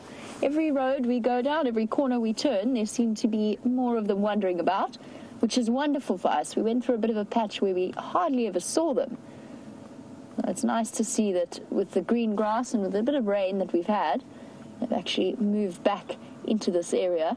The stallion is off on the left there, hiding behind some trees. He's a nice, handsome gentleman. We saw him a bit earlier.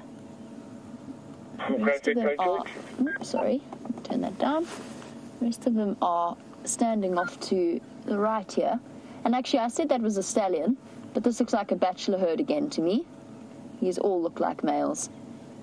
Just judging by the thin stripe between and underneath their tail. And that's generally the arrangement that you see with... Oh, there's another one. I didn't even see that one. Hold on, Andrew. You can see how well that camouflage works. It's always surprising to me. Also another male, by the looks of things. And that's generally the arrangement you see with zebra. It's either a breeding herd with a dominant stallion, or you get these bachelor groups that move through an area. And essentially what they're doing is they're associating together for company, and also to train themselves up, practice sparring with each other, in order to be able to eventually one day compete for a herd of their own.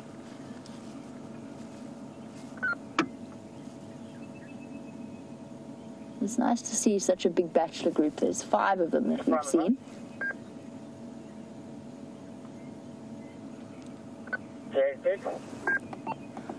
Just to let you know my plans, I've stopped at these zebra.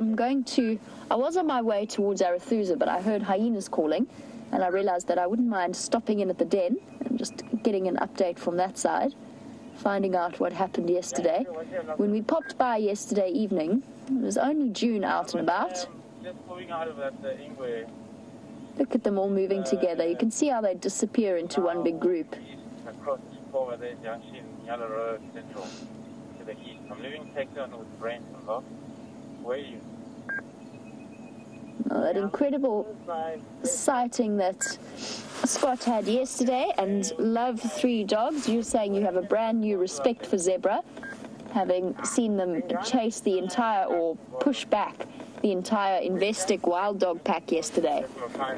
And absolutely, I always say that zebra are quite surprising in terms of their defensive maneuvers. I've seen zebra chase cheetah before, and I've seen them put up very brave attempts to try and chase hyena off a foal that one of them had managed to get hold of.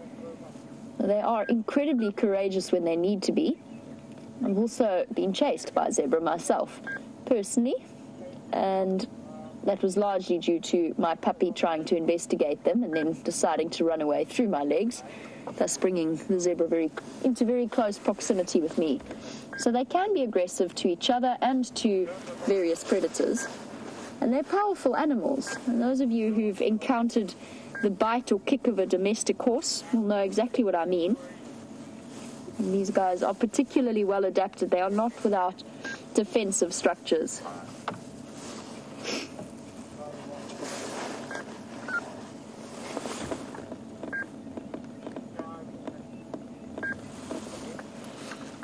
Luckily, we've got this nice view of the zebra's backside because Brian wants me to explain the difference between a male and a female zebra. And Brian, what I was always taught was that the males wear G-strings and that they therefore have a thin stripe between the cheeks of their bottoms. Underneath the tail, that stripe, that black stripe down the middle. Oh, come on, boy. Come back out. That black stripe between the middle is very, very thin. In females, it's a much thicker stripe. It's essentially a finger's width versus 3 fingers width.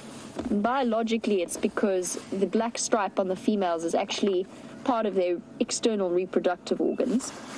I'm going to try and see if I've got a picture in this book. I haven't got all of my books with me just because it has been a bit rainy and I didn't want to carry my book around or too many books around in case they got slightly damp. I don't have a nice picture in this particular book. But essentially, when I find a nice example of a female, I'll also be able to show you, Brian. It's a little bit tricky with just the males. You need to find a breeding herd of zebra to show you. Let's see if we can get another visual of them around the corner.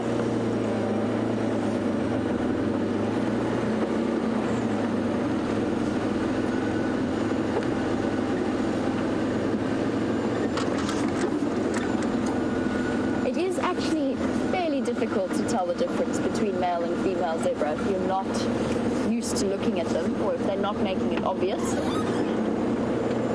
They disappeared off.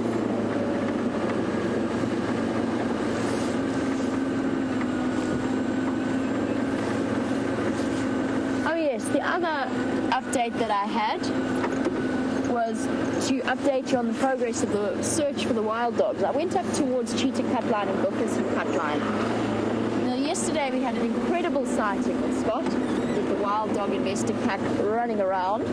And sacrosanct, you were wondering if the wild dogs made a kill yesterday afternoon on drive, and they did. And what was amazing about that was that it was actually the pups that made the kill. The adults were running ahead, and as far as I can understand, the pups actually flushed a daker, to the best of my knowledge, that they then managed to catch and kill.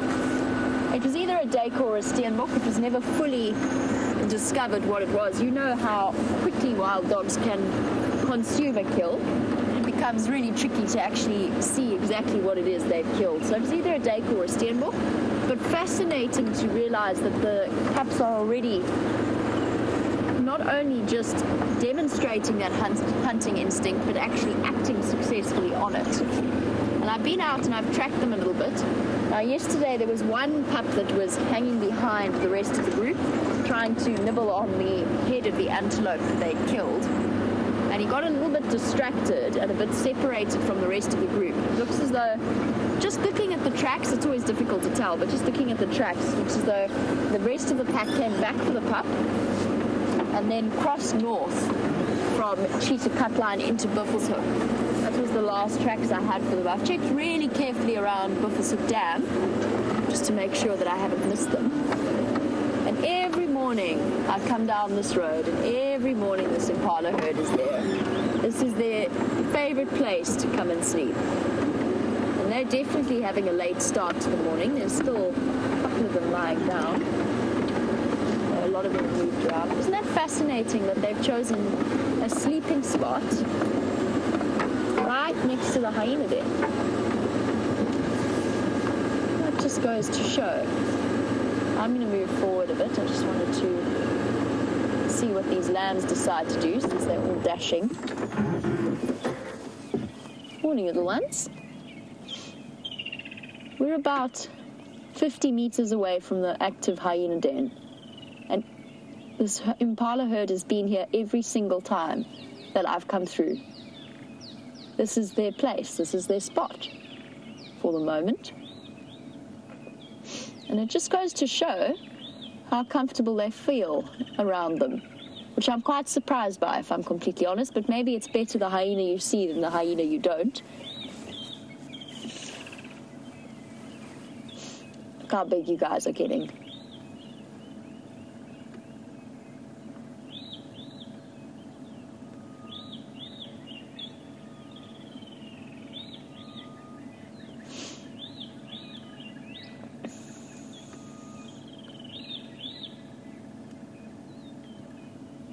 Nibbling away. And while we make our way towards the hyena den, Shell, you were wondering if I've checked any of the old hyena dens, because apparently you saw a pregnant female on December 22nd, which presumably is not one. I'm sure you've double checked. I know how much time and effort you have put into IDing our hyenas, and we do thank you for that. You're wondering because you saw a pregnant female and obviously you haven't seen her at the active den, if I've checked the other ones. I went and checked Gallagher's shortcut den yesterday, but I will pay a little bit of more interest towards the Philemon Cutline and Rebecca dens. I have been checking for tracks though, and I have to be honest, I haven't seen any tracks going onto the regular pathways of the dens that they use. But that doesn't mean that there isn't another active den somewhere, and in fact it could well be. We know of about 5 regularly used den sites. The hyenas have plenty of options. These impala are wandering straight towards the hyena den.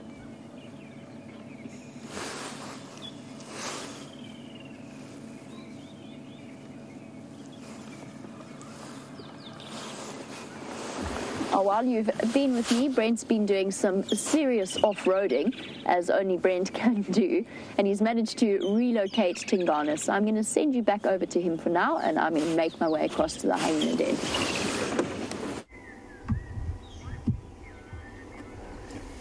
So we found him again. He's gone into a creek bed or a drainage system.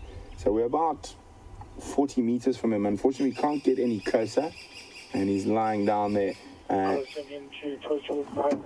If we went down there, unfortunately, being right at the bottom of this sort of stream bed, we would have no signal. So he's sitting up on top. It's very thick, and I'm hoping if he does move again, he moves out of that area towards an area that's more accessible for us.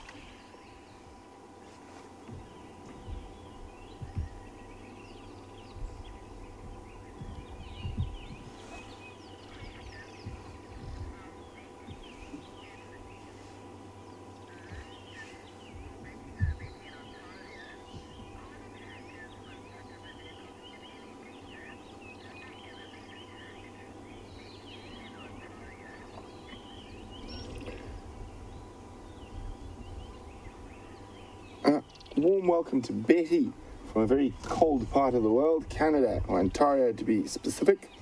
Betty would like to know, are the trackers on the front of the vehicle in any danger? Have they ever been attacked? Betty, the only time I know of a tracker becoming seriously injured was quite a long time ago, and it happened in the southern Sabi Sands, and it was more one of those fluke accidents. The lions chased a giraffe through the bush and it fell on the tracker. But generally, they are very safe where they are, and as you can see, the leopards and lions tend to ignore them.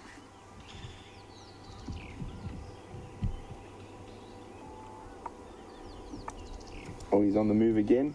He's heading further up the drainage system, so we're going to lose visual for a little bit.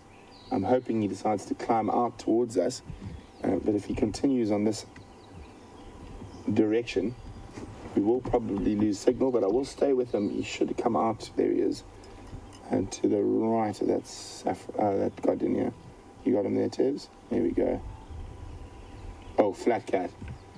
I'm going to try get in there, but I might lose signal because it looks like he's gone completely flat, but I'm going to have to move quite a bit back around. If we do lose picture, I do apologize. It might come back when we're not moving, but it is a very steep little system there that we've got to get into.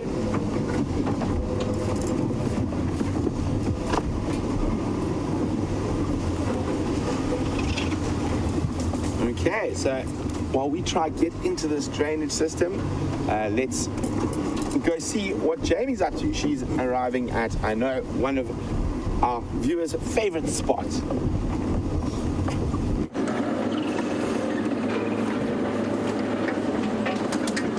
Oh, we're nearly there at the hyena den, and I definitely see some spotty action. Looks like some cubs playing. How exciting. Let's go find out what's happened overnight, what these hyenas have been up to. Good morning. Hello, everybody.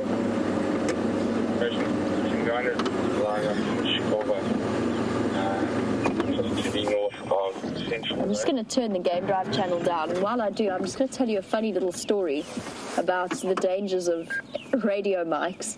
Brent did broadcast a little bit of his conversation with the viewers over the Game Drive channel, so the Northern Sabi Sands did hear a little bit of that Tingana sighting as presented by Brent. We've all done it. It does happen. But it was highly entertaining for Andrew and myself to listen to. We got an idea of what it was you were all watching while you were with Brent.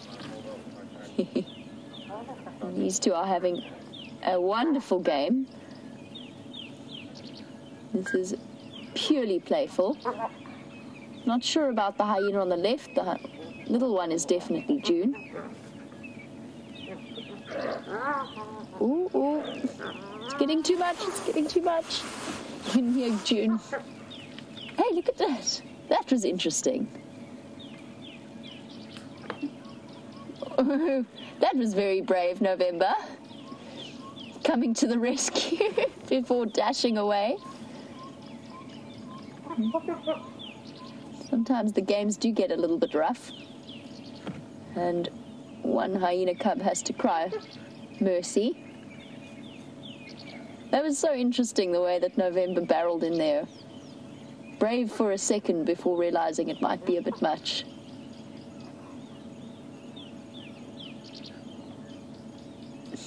That one, the oldest cub there, showing quite a bit of dominance behavior.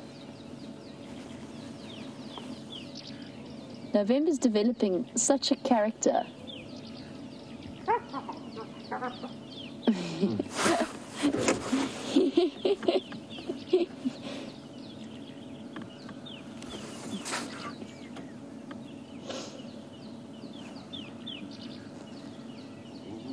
Oh, I love spending a bit of time at... It is Corky. Is that Corky playing?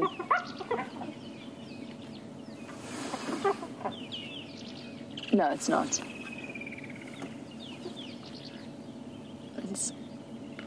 So it was the one that was in the den site that is Corky. Probably suckling her cubs just out of view. They are the most fascinating animals to come and watch. And try as we might, we will never fully understand their dynamics or what's going on. People who have studied them for 30 years do not understand exactly what goes on at a hyena den. So they are always fascinating to watch. I think that's probably one of my favorite aspects about them. And as a fairly long-lived animal, I know that we had a question about exactly how long they live. Oh, that's quite smelly. I just got the wind just changed direction. Oh, this den is starting to stink. Sorry, I'm distracted by the Cubs playing. So Ross Craig, I haven't heard your name before. I'm not sure if you're a new viewer or just answering a question or asking a question for the first time. You wanted to know exactly how long it is that spotted hyenas live. And they're actually fairly long-lived. It depends on whether or not they are females or males. And they can live up to, the oldest hyena I've ever encountered in the wild was 13, but they can live up to 16 or even older if they're fortunate. As far as I know, the females have a slightly longer lifespan, but that again depends on whether they are high-ranking or low-ranking within the clan. It's one of those complicated systems.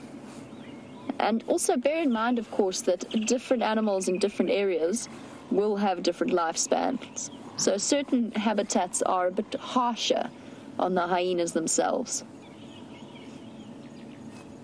I'm going to go forward a little bit so we can... It's always difficult to know where to position yourself at this den because they change direction regularly. Oh, my goodness, it's smelly.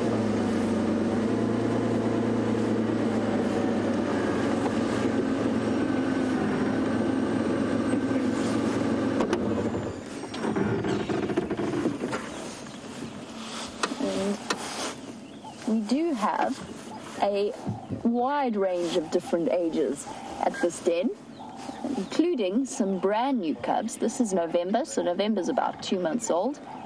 And CBS Jonathan, oh, good morning. Where did you come from? I think that's one of, who is that? I think that's one of the twins. Let's just come in. Still, it gets very difficult because their sizes start to equal out. Look at that. But that's very submissive behavior. That's a submissive grin, if I ever saw one. And then just rolling over straight away to allow for gentle sniffing. Typical hyena greeting. Even November's coming up to say hello. Tentatively. Very tentatively. It's stretched out, like the more I stretch myself outwards, the better I can move backwards quickly.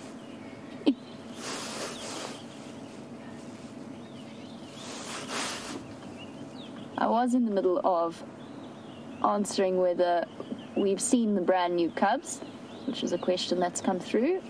For those of you joining us for the first time, we do have 2 brand new tiny little cubs that have been showing themselves every now and again. They've been seen about 2 days ago with Scott. That was the last time I think that we've seen them. But there's a very good chance they could come out this morning. But this is just so... this entire greeting is so fascinating. Look at the excitement in November's body language. Aww.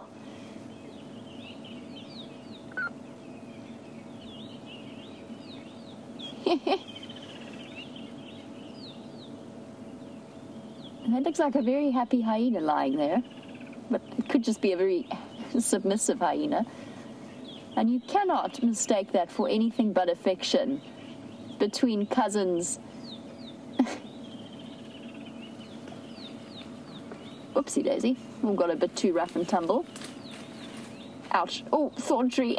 Thorn tree. Tangled up. Oh, you're so snarly today.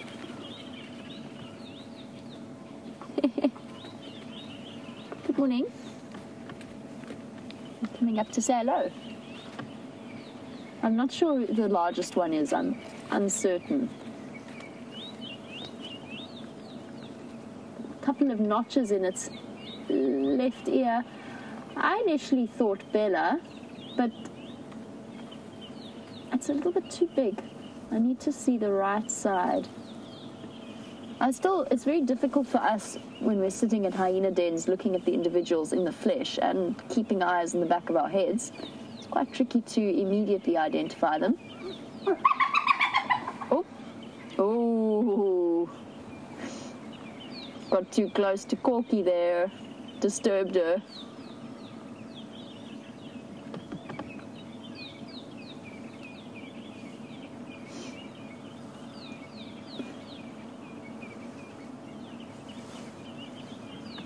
We've got a beautiful setup at this particular den, a real family scene, and I feel as though this particular clan has done incredibly well, which is why we get individuals like this coming back across to visit. And Virginia, you were wondering if hyenas always den in termite mounds. And the answer is, for spotted hyenas, I've never seen them den anywhere else. But that doesn't mean that they haven't in the past utilized things like rock crevices, although that's generally more brown hyena. So the other species of hyena that we get, anal pasting, making sure to add to this incredible scent that permeates this particular den site. And I'm going to come and have a sniff. And that scent carries so much information that we, of course, can't interpret, but for them is like a social media update.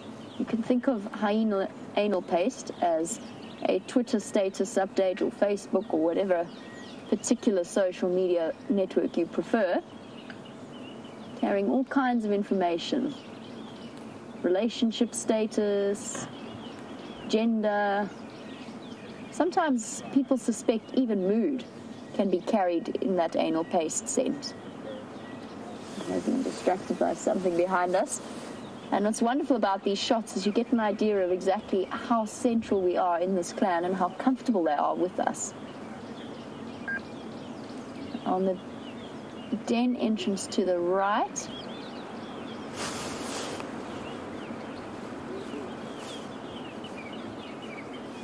that I'm pretty sure is Madam.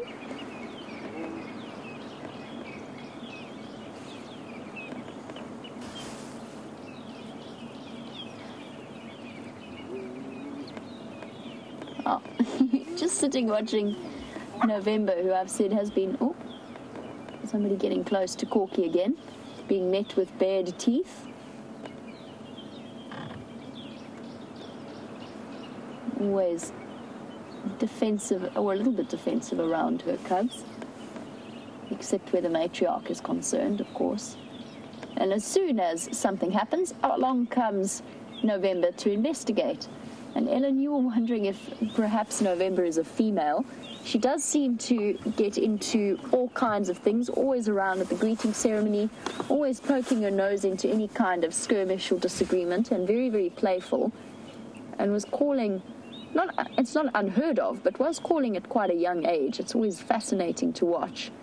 She's also very bold. Ellen, I think so, but I wouldn't guarantee it. I suspect that she is, just by watching her behavior. But the thing about hyena cubs is that you've got to be so careful about making these assumptions. Yes, the female cubs are bolder, but at the same time, cubs don't automatically necessarily know their place within the clan. They're treated with kid gloves, so to speak, in their initial stages, until they're taught, as they get older, exactly where they belong in terms of hierarchy. So it could be a precocious male that will eventually be taught its place. I suspect, though, that we're looking at a little female. I also suspect that November's mom, Pretty, is a high-ranking female, and I think that's a view that's shared by most of you guys who've been watching along with me as well. The fact that she was involved in that discipline fight that occurred a week or so ago. And I mean, that behavior is very precocious, I think is probably the best way to put it. Incredibly bold. But then also, at 3 months old, it's also fairly normal behavior for a cub. They get incredibly curious at this age. We'll start to see it with the December twins as well. Lying off to the right there is the matriarch of the clan, suckling her cubs, at least I'm fairly certain it is. November having a jolly good sniff around her, which in itself is a brave move. Although I've noticed that the matriarch is exceptionally tolerant of November's presence. Whether or not that's because she is related to November and Pretty, the mother, or whether it's just because she's tolerant in general towards youthful cubs, having experienced their shenanigans plenty of times. This clan has done very, very well in terms of producing successful offspring that survive to adulthood.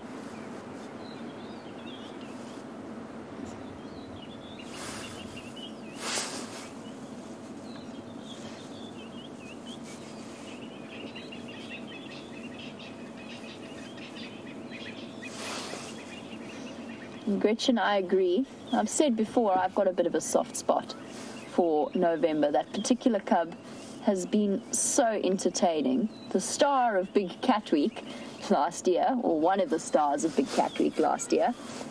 Definitely highly entertaining to watch. There's nothing like seeing a very tiny hyena cub contact call. Who is that? I'm not entirely sure.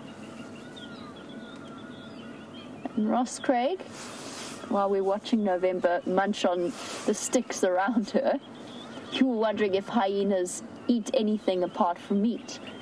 And mostly their diet is carnivore based. The cubs are at the moment teething and exploring their world with their teeth, so they're not really eating the sticks around them. I've seen them eat grass, much like, are you climbing now? Are you going to climb into that tree? That's how hyena cubs get stuck. I've rescued one before like that, with its foot stuck in the fork of a tree like that. So yes, for the most part, I'll tell you that story in a moment, but for the most part they are predominantly carnivorous. They will eat grass when they have upset stomachs, just like any other carnivore. The cubs chew on, oh yeah, you got a little bit too much, little one. That was definitely coming. Discipline. Gotta have discipline in a hyena, at a hyena den. Can't have toddlers running rampant. They are, though, opportunists, so if there is some kind of type of fruit, I wouldn't put it past them to have a nibble at it. They are famous for raiding dustbins of camps, which is why camps generally, it's very good practice to make sure, not just for hyenas, but for honey badgers and baboons and so on, so that they don't learn to associate camps with food. That's why it's good practice to have good secure dustbins to prevent them from getting into rubbish. They also on occasion chew on tires. That is not really for eating, it's more out of curiosity, but that being said, I have seen them chew and swallow.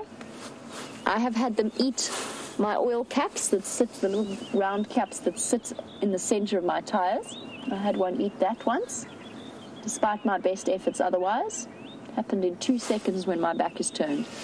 And I would say I've had some fairly interesting adventures. I have told the hyena cub story before, but just to let new viewers know, we were called in to say that a hyena cub had been caught in a snare. So we rushed out to the den site, and we actually found that it was a cub that had climbed into a very similar setup to what we just saw November calling in, and obviously jumped up and then hooked its paw in the fork of a branch. And because it was hanging, it was dangling, it couldn't get any momentum to lift its paw out of that fork, and was completely stuck, and the paw was starting to swell. So what we did was we just chased Mom away, who was there and very concerned, and she stayed at about 40 meters growling at us, but there wasn't much that she could do, and we couldn't really leave the cub to lose its paw. And then we wrapped a jacket around its head, because you really don't want to lose a finger to that, and we lifted it out of the tree. It was an interesting moment. It's one of those moments where you question your involvement, but it was impossible to really sit by and watch the cub dangling from a tree when we could actually help it. It was also a very different system to this Kruger system. It was a closed system. In other words, it is a fenced area.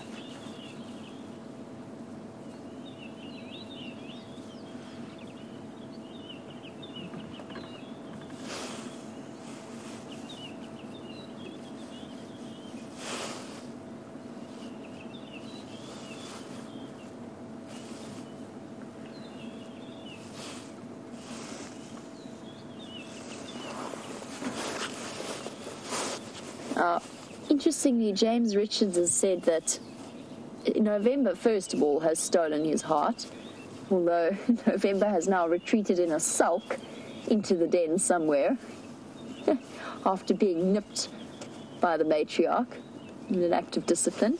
And James, you say that you're pretty sure that you saw the pinched tip to November's genitals, and you were going to go and double check for us in your screenshots. Thank you, I appreciate it. I find it very tricky. Somebody coming behind us. No, this is a look up on that hyena's face. I personally find it tricky with young cubs to tell, because the females, although the pinched tip is typical of males, for females that haven't yet bred, that haven't mated, and that haven't reached sexual maturity, they can sometimes take on the look of a male genitalia. And for new viewers who are confused by what on earth we're talking about, if you are unfamiliar with spotted hyenas, they have one of the most unique reproductive setups of any animal. And indeed, that carries over into their social structure. So the females are bigger, stronger than the males, which is very unusual in the mammal kingdom. It's usually the other way around. The females are also pumped full of testosterone and androgen, which has given them eventually, over thousands of years, they've actually evolved an extended clitoris that's fused with their vaginal tract. So essentially they have a false penis. And it looks very much like a male's penis, and it's almost impossible to tell unless you really get a closer look. That's why the den site is the best place to try and judge an animal's sex if you haven't seen it properly. So the females are bigger, but you can always get young females and older males that might be roughly the same size. And with subadults and cubs, it is very, very tricky. We'll have to wait and see with November in terms of aging her, or him, it. It's not going to be an easy answer. It's one we'll just have to wait for and work for. Looks like June wandering through.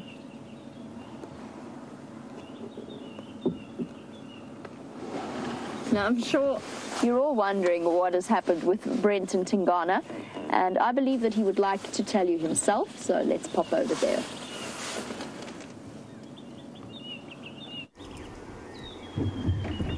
So, welcome back, everyone. With Tebs and I sitting right on the edge, it's probably about 5 or 6 meters down to the bottom of this creek bed. We last had a very brief visual of Tingana in and around there. He could have crossed into this area, which is between two big drainage systems like this. He could be just lying down right there. Unfortunately, even with my tenacious off-roading, we can't get down there. So hopefully he moves out of that area during the day. I think a good place to look on the sunset safari will be around the Buffelshoek waterhole, or lack of waterhole. And we're going to send you back to Jamie. We're going to go head out, see what else we can find. Hopefully there's some ellies or giraffe or some other fantastic creature that's about. But we'll be back with you a little later.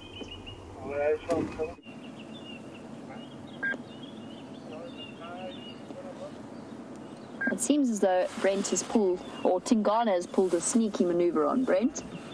I'm just watching this matriarch really closely. So for new viewers, she is the mother of our newest, to the best of our knowledge, our newest set of cubs at this den site. So we're always waiting to see if they decide to make a little bit of an appearance. It was June that was coming through, so playtime is happening on the other side of the den. Ooh. Ouch. Gripped by the neck.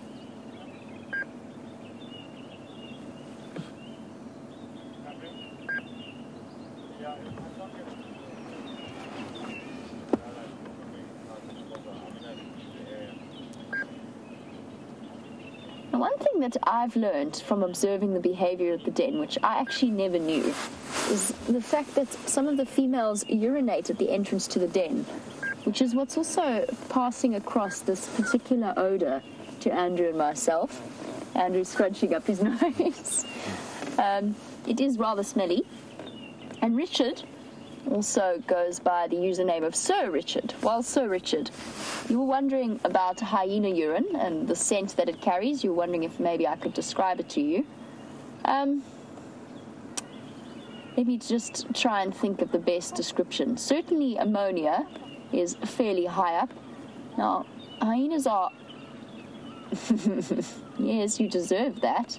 You were getting a little bit too rough.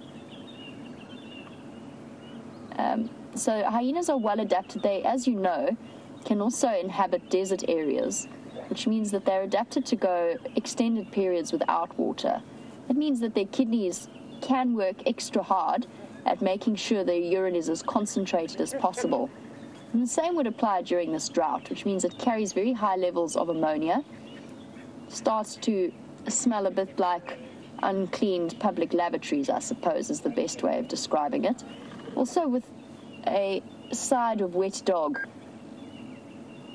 There's a very musky smell to it. It's not like the leopard urine that supposedly smells like fresh popcorn to everybody in the world except me. I'm not sure what is wrong with my sense of smell. Everybody says it does. Personally, to me, I can't smell it. It smells like urine to me. But apparently it smells like popcorn. I will have to take everybody else's word for it because I seem to be the exception to that rule. I know that Brent did touch upon it. What else would we describe this scent as? The problem is it also carries with it the personal scent of the hyenas and the anal paste scent.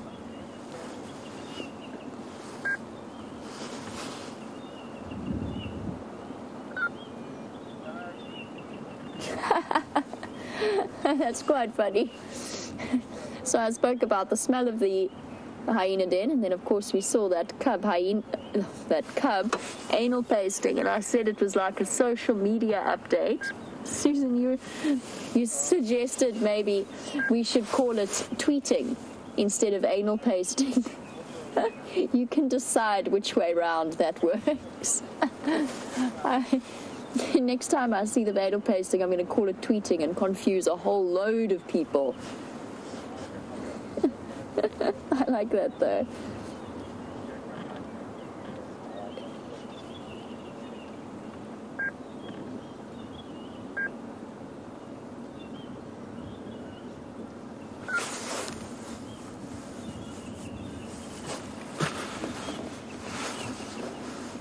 And Tina, who's watching in Houston, you've suggested that the visitor to the den, you've suggested that this could be Napandula, as named by Pete Pretorius. He was born last year. Oh, no, sorry, not last year. We're in a different year now. In 2014. Sorry, I haven't quite entered into 2016 yet. Takes me a while. I barely remember what day of the week it is or what month we're in. And Tina, you mentioned that you saw a 7 on that little hyena. Unfortunately, it appears to have disappeared. I'm not sure where it went off to. We'll have to double-check screenshots when we get back. I personally couldn't tell you whether or not it is a hyena that's fairly unfamiliar with me. Tina, are you talking about this individual, the larger individual? And is the 7 on the left or the right? I can't remember. I have been trying to catch up with some of the sub-adults that I'm unfamiliar with. You said it was on the right side, apparently. I'll keep an eye out for that.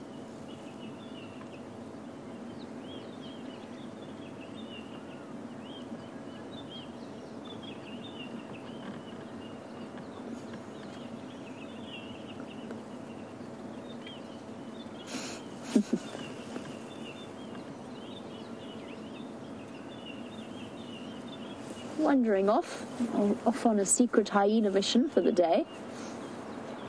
As the cubs start to get older, they start to leave the den site and go wandering off on their own. And Jerry, who's watching in Australia, you'd like to know if the cubs will stay with the clan once they're grown up or if they disperse. For the most part, especially the females, will stay within the clan itself, and sometimes some of the males do as well. They've just discovered that it's a nice, safe place for them to be. It takes them quite a while before they decide to go nomadic. And also the fact that not all of the females in hyena clans are related. So you've got different family lines, which means that even if a male is born into a clan, it still means that he could mate with a female that is not related to him. So sometimes they stick around, but usually it's the males that go off and they go nomadic, and they go wandering around looking for mating opportunities. Guinea fowl.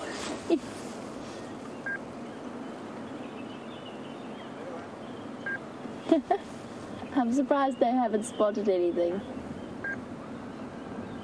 And just to go back to finish off Ginny's question, and Ginny, you were saying about cubs leaving. What does occasionally happen, and I've spoken before about coups, so exactly what I'm saying, like a takeover that might happen within the hyena clan, where subordinate hyenas then start to become more numerous than the dominant ones and then look towards usurping their position in the clan. And sometimes what that leads to is almost like a schism in the hyena clan itself, and the females wander off. Now, I'm giving you information that has been observed, behavior patterns that have been observed. That being said, hyena clans and the way that they function in their social system, there's still so little that's actually really truly understood. So this is what we know now. We may discover something very different in the next 50 years of research into the way they operate. That's what I love about being here, is the fact that we may never know exactly how it is they're operating. Those guinea fowl, I think, have ducked over the top. They don't seem to have been bothered by the hyena. Corky is still fast asleep in the entrance to the left. No sign of her December cubs.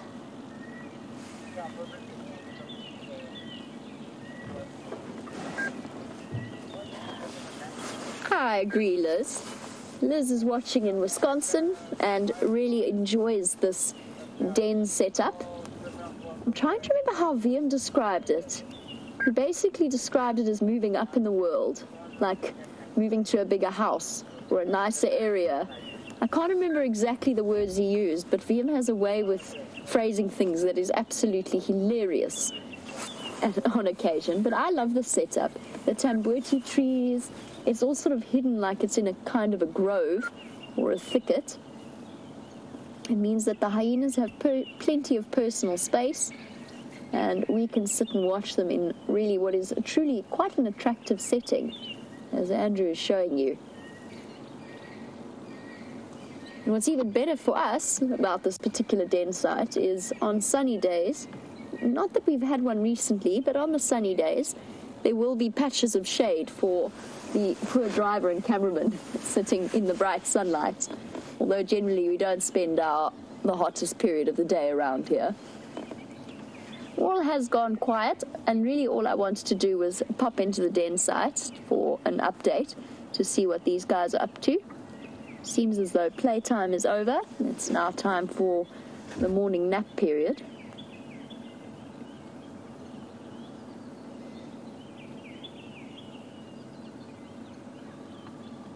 As you can see, all sleepy.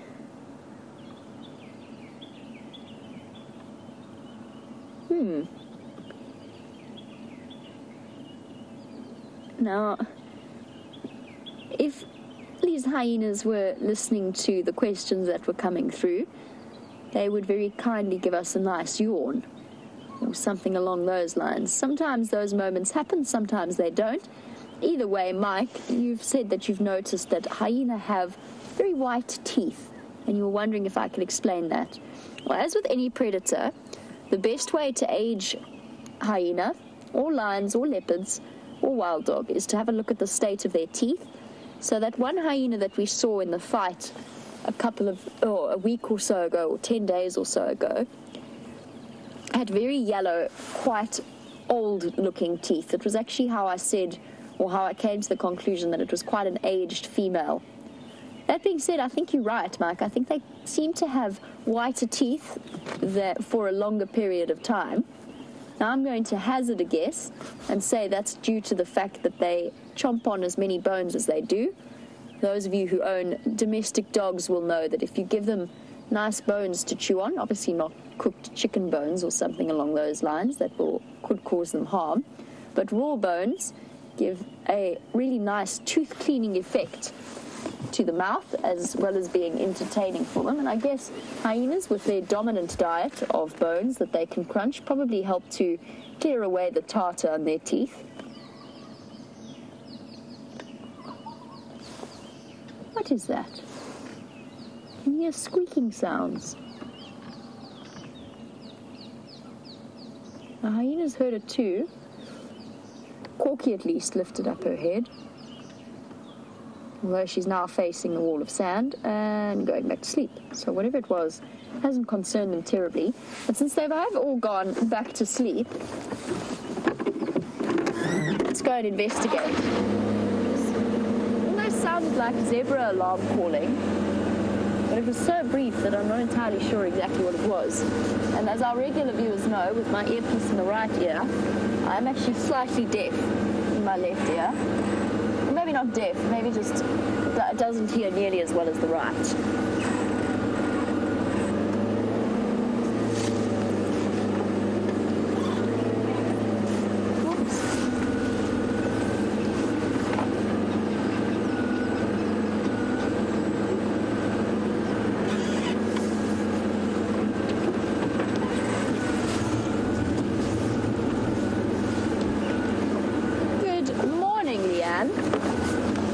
Watching me in Memphis, Tennessee, and you were wondering if I could tell you whether or not the hyenas that visited Tingana were from this clan.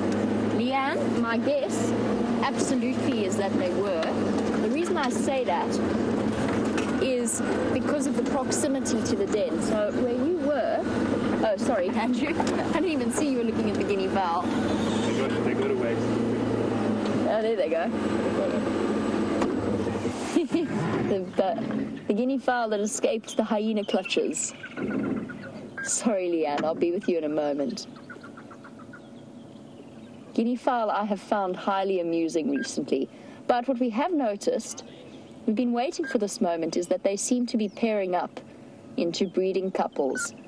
It's been a lot later this year than I've ever seen it before in the bush. I think it was guinea fowl that we're calling, or Franklin as well. Yes, so they've been pairing up. They pair up every breeding season into a male-female couple. But for this, probably because of the drought, it was incredibly late this year. Later than I've ever known it. So it's nice to see it finally happening. Wandering off in front of us. So they're still wandering in their groups, but when they split off around an obstacle or something like that, then you see them in their pairs, in their mated pairs together.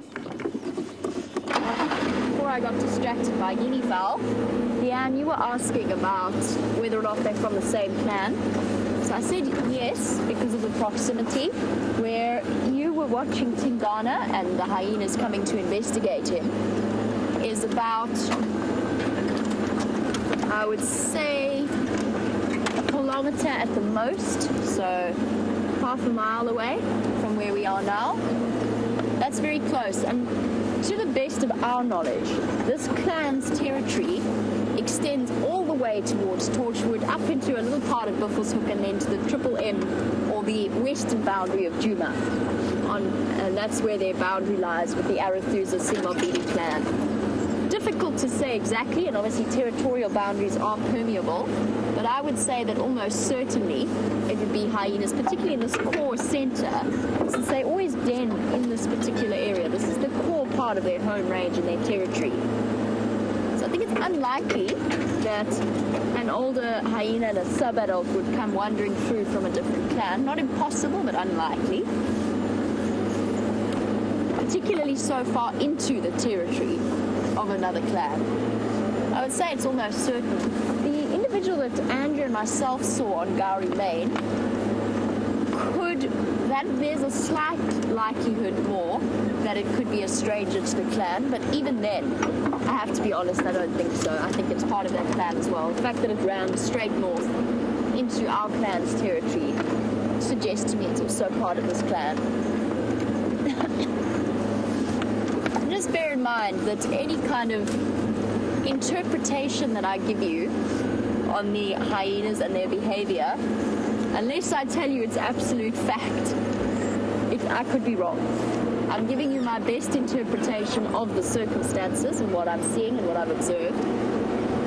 But nobody really knows, if I'm completely honest, exactly what happens within hyena dynamics.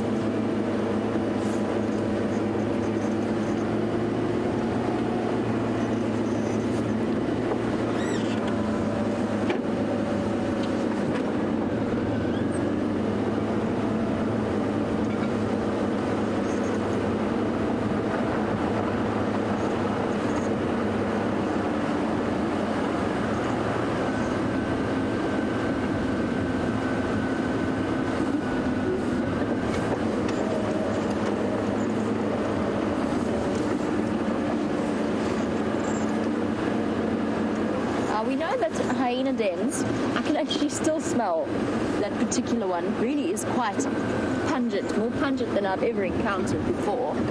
We know that when hyena dens start to become parasite-ridden, obviously with the cubs urinating, defecating in the tunnels, the adults apparently urinating around the entrance, you can imagine that brings parasites. So what that means is that with hyenas, they move their cubs on a fairly regular basis. But obviously with the tiny little ones, one has to wonder about how they move them. And Christopher, you were wondering whether or not the cubs will walk with the females or whether they will be carried. Obviously, it is to do with their ages. I think it was the zebra that we heard, because they're here, and I think it's that stallion group. Oh, they're alarm calling at the hyena. That's what's happening. There's that hyena there. They just gave a bit of a yip to let it know that its presence wouldn't be tolerated. That's the old individual that we saw at the den, I think. They're the zebra stallions.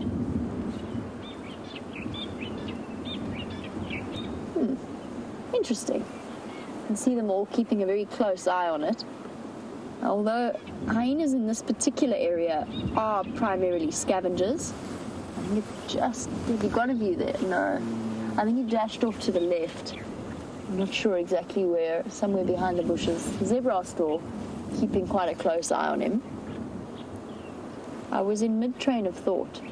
What was I about to say? Oh yes, although the hyenas are primarily scavengers, we suspect, not know, but suspect, that they have been hunting, particularly recently, since there haven't been lions on Djuma itself, although they have been right around the boundaries. So I just wonder whether they haven't been hunting zebra. The foals are all out and about. I have seen hyenas kill zebra before, and this clan would be more than capable of taking down a foal. It might have been why they were on high alert, even with just one individual. One individual wouldn't try and hunt these zebra alone. As we saw with the wild dogs, they are more than capable of providing an aggressive and defensive response. But I think they're feeling a little bit nervous and a bit shaky with that foal around. What was I about to say? Oh, I was busy answering the question about moving hyena cubs. Now, it's interesting to watch. When we first found Corky and the December twins, they were at Philemon's Cutline Den, and she was clearly making every effort to move them. What she would do is she would pick up one twin, carry it, because when they're so tiny like that, I think they do have to be carried. I can't imagine that it's terribly safe for them to go wobbling through the bush, particularly since hyenas generally move at night. You can imagine how difficult it would be for the mother to keep wobbly little ones safe. I imagine she'd have to carry them. So she would try and carry the one, and then the other twin would start to squeal in a panic that was being left by mom and sibling. So she'd drop the one cub and go running back to the den, and then grab the other one, and then as soon as she grabbed the other one twin would have gone back into the den. It was utter chaos to watch. And we knew she was trying to move them. And then one day she just turned up at the Gallagher shortcut ditch. Obviously moved them overnight. So yes, they do carry them when they're young. And then once they reach roughly about November's age, and you've seen how sturdy November is on her feet compared to while we were watching her when she first made an appearance. He, she, it. And you see how much more stable she is. I think that at this age, she'd be capable of walking to a new den site, depending on how far away it is. Now, they've moved recently to that Mvubu Road den, but that movement was a very short one. I think the distance covered was probably only about 150 meters. It'll be interesting to see because now there's 5 cubs under 3 months old there. It will be interesting to see if the increased parasite load might cause them to move a little bit faster.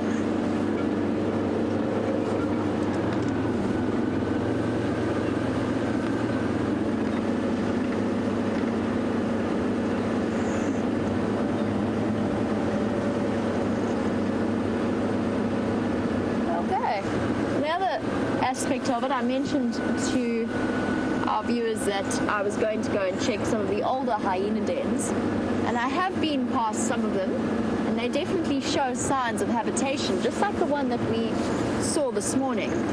And Gubawala, watching on YouTube, great to hear from you again. You were wondering if warthogs or warties ever make their way into hyena dens if the hyenas are not in residence.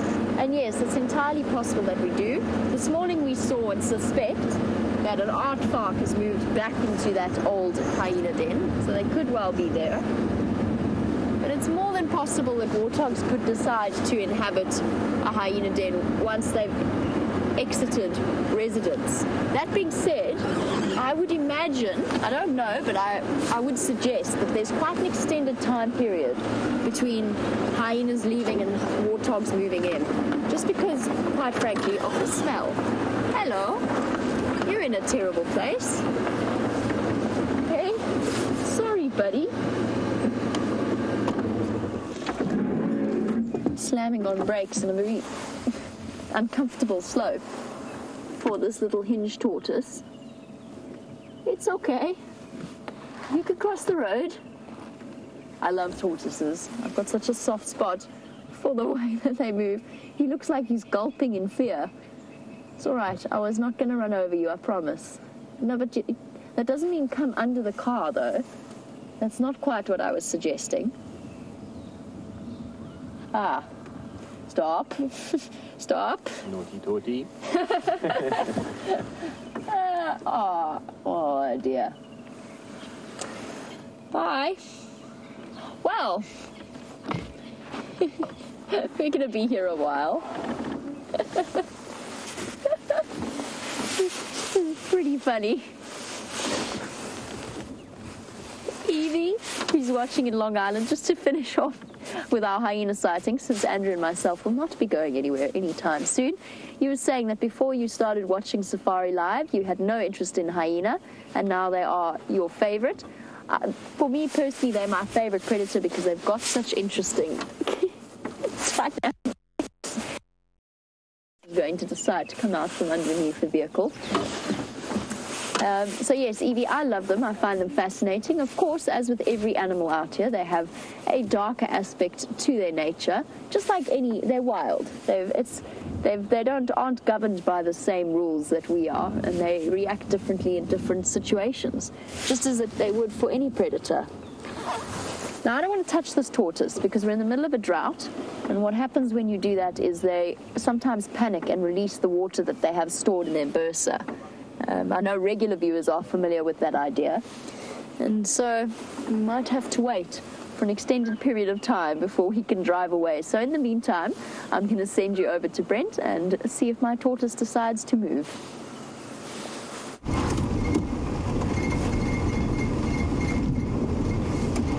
So we are now right down in the sort of western area of the Djuma Private Game Reserve, taking a little gander. A crew that does like this area, and so does Shadow. So it doesn't look like anyone's driven here yet this morning. having a quick look for tracks. And for me, just a general catch-up. I haven't managed to get too far around Djuma yet since I've been back. I mean, first morning, incredibly exciting. Off the bat with the wild dogs running around hunting, and obviously from the video I posted yesterday, something quite unusual happened after drive. So we've been following the wild dogs for the majority of the sunrise safari, and we had some fantastic views. And then unfortunately the rain got too hard for the equipment, so we had to head back towards camp. And I know Laura and lots of others are wondering if I go into more detail about our little accident. Well, let me just start at the beginning. Firstly, it started off with VM telling Scott and myself about the spitting cobra that was in the kitchen during the night. It turned out not to be there, but so when we got back from drive, we covered up the vehicles to make sure they couldn't get any more damp than they already were. And asked VM, because it was still raining quite hard, if he would kindly take me across to my house, which is a camp probably about 1 kilometer from the DRC, the main camp where most people stay. And we were going to go and get the snake catching stick and go see if we could find that spitting cobra in the kitchen. And we probably drove 15 meters from the entrance gate to the Djuma research camp, and smell something. Well, there could be some ellies around. And we were discussing actually the wild dogs we had seen that morning. And I was sitting on the passenger side, which is on the left-hand side of the vehicle, opposite to North America and quite a lot of places. And just sitting, and my head was facing forward. We were looking forward. It was quite misty and rainy, so you couldn't really see around us. And we came around a bush, and what happened was this sort of a bang, like a car crash, right here against my head, and the window shattered onto me. And then instinctively, I think I turned like this, and the Impala got stuck sort of between the dashboard with its back and head against the windscreen, and its legs facing me. And I actually remember thinking as it came through, Inyala, and it started kicking. So I did this, and I got a few kicks around the back of my head, also in my ribs here, and the bottom of my thigh. I've actually got an Inyala hoof print, sort of, and a scrape all the way across the back of my leg here. And I think I remember shouting to VM, and then I tried to open the door, but from the impact of the Inyala hitting there, the door wouldn't open. So I shouted to VM to open his door, but I couldn't climb out because the Inyala was on top of me. So I'm not quite sure how I did it, but I managed to sort of grab the sort of back legs that were really, really hitting my legs here. And then I just managed to sort of twist it. And VM had opened the door, got out, and realized I couldn't get out. So he came back and he pushed the Inyala's head. And eventually VM said it looked like I was sitting with a big dog on my lap. So I had the Inyala on my lap like this, and I was holding it like this. And this is where I got all the slight bruising on my face. Luckily, I don't bruise very, very easily. And it was head-butting me while I had it on my lap. And at the same time going, "Bleh, bleh." Obviously very stressed animal. I think there were 3 very stressed animals in the car at this stage. Then somehow managed to sort of unceremoniously dump it head first out of the car, out of the window. And then it ran off. And then we saw all the wild dogs around us only afterwards. Obviously, I was quite focused on the Inyala that was on top of me. I came off incredibly lucky. Firstly, it was a female. If any animal, an Impala or even a young male Inyala, anything with horns, I think I would be looking a lot worse than I am now. So just some bruising here. There's quite a bit of bruising here. I also think my long locks and my cap took quite a lot of the blows. So fortunately, the hooves didn't manage to or broke the skin slightly. So I've got a few small cuts in my ear and behind my head here. The majority of the damage seems to be on my legs because it was sort of tap dancing on them for a while, and a lot of the really painful part was obviously all the shatterproof glass. These tiny little slivers of glass went everywhere. Took good half an hour with a pair of tweezers afterwards. I will try to post some pictures of the cuts and stuff. They're obviously under my pants at the moment. But with the tweezers, taking all the little slivers of glass out. So that was quite painful. And with a lot of these things, a lot of the really painful stuff comes later. So once you sort of calm down, your adrenaline's down, sort of all the bruises and bumps you didn't really know about, the non-sort of visible, or the non-bleeding ones. So I got a really nice sore. I shouldn't laugh too much. It's quite sore ribs and lots of different bruises all over my thighs and that. I'm just really incredibly lucky that it wasn't more serious. Generally, when you get an animal in a car, it ends a lot worse than it did for us. And unfortunately, I think the biggest loser in this wasn't the Nyala or us. It was VM's poor car. But yeah, so you can have a look at the video to see what the car looks like. And we weren't filming when the Nyala jumped through the window, although when I did tell Graham, he thought I was lying and said, no, this is like an early April Fool's. You've got to be lying to me. This can't be true. He wanted to know if Jamie was beating me for being away in Zimbabwe with Andrew for so long. I said that wasn't the case. But so yeah, it was definitely not something that happens every day. And we were all very lucky that no one was seriously hurt. And the video is on my Facebook page, and I will put it on Twitter again today for those of you who want to have a look. And you can see the damage to VM's car and the amount of fur that came off that Inyala that is still inside VM's, the clumps of that orange fur. But as far as we know, the Inyala got away from the dogs. I didn't see the dogs chase after it afterwards. I think they were just as shocked as we were. But the incredible thing was the sound, that initial sort of bang. I mean, you watch videos or you've heard those car accidents with this sort of screaming bang, and it literally right next to you. It was quite a shock to the system. Fortunately, we managed to manhandle it out the window again. A little bit shaky afterwards, and then a little bit more in pain than yesterday afternoon. Now, just sort of bumps and bruises everywhere. So quite lucky. Jamie had a good laugh at me trying to speak to my mother afterwards. I had a slight concussion, so garbling the words quite a bit. And well, Jamie got the strangest phone call of her life. As you know, yesterday was her morning off, so she was having a little lie-in. And then phoned her to ask her to bring me more clothes because I was covered in glass and all the clothes I was wearing was in glass. So I showered at the DRC to try to get the glass out of my hair and off me. And it took her a few seconds to register what was going on. Obviously, the other clothes also quite a bit of blood and whatnot on them. But very lucky and a good story to tell, although it is one of those that almost seems unbelievable. So there we go. For those of you wondering about Inyala versus VM and Brent, there's the story. We're going to carry on now, see what else we can find. I'm definitely going to be staying away from Inyala for a while. I'm keeping my distance.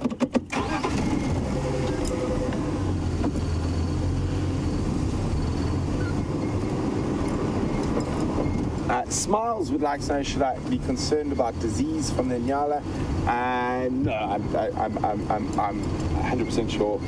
I could have got a few ticks, but I think the ticks were still firmly latched onto the Inyala, and we'd get those anyway.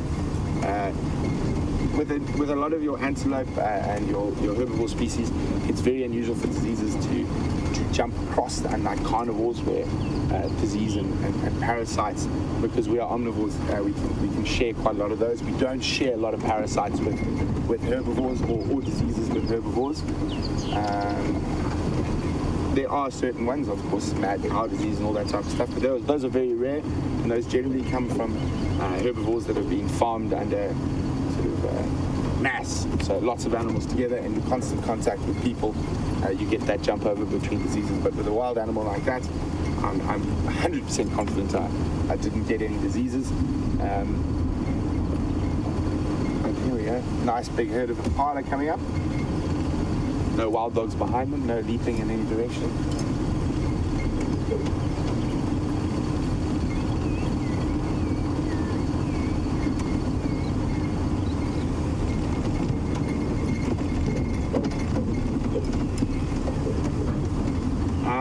Vicky on Twitter says, see, long hair does serve a purpose. Yes, I think it really did help to stop those hooves going into my skull, which is fortunately quite hard. But she also says that VM won't be taking me home anytime soon again. He actually joked about that. He says, I'm not going anywhere in a car with you, it's too dangerous. And strange enough, my doctor, who's got some impala around here, is one of my best friends and one of my fishing buddies. And when I phoned him to give him the update so he could give me a little diagnosis over the phone and over Skype, he just said, you know what, any other person in the world, I wouldn't believe it. But with you, I can't. You get yourselves into these situations. How, Leo Smith? How? That's yep. That's what happened yesterday morning at about, just after we finished the sunrise safari. Here we go. You can see nice.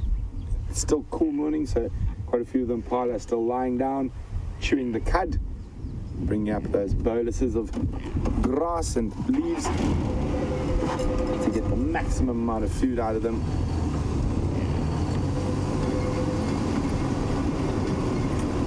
Impararas.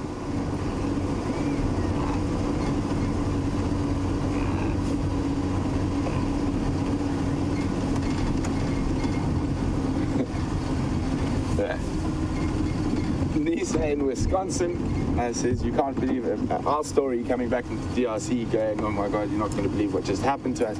Imagine the Yala going, oh my goodness, guys, you can't believe what the humans did to me. I'm not sure who was more stressed at that time, the Nyala or ourselves.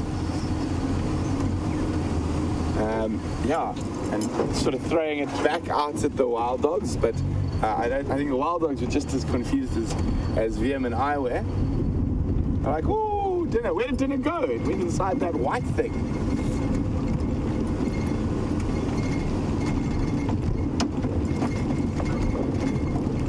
So we're still having a quick look around this area, see if we can find any tracks of shadow or karula. Oh, yes, and I forgot. Jeannie and quite a few other people were asking about the spitting cobra.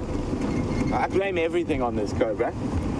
The cobra managed to leave the kitchen at some point during the safari, so we're not sure where it is at the moment. I of course, was in no state to try to find it, so thankfully Scott got the goggles on and the snake stick and went and moved all the fridges and ovens, because quite often they like to stay in the warm spots under the fridges and ovens. But yeah, emptied out that kitchen completely. The cobra had vacated. Now the reason you do find quite a lot of snakes around human habitation is, even though we think we can be quite neat and tidy, we're not. And even eating a slice of toast, you drop lots of little crumbs and whatnot on the ground, and that attracts rodents. And so we always have rodents around human habitation. So where there are rodents, and quite a lot of snakes' favorite prey are mice and rats. So snakes will come to try and catch the rodents. And during the winter months, they're attracted to the warmth of the fridges and the stoves.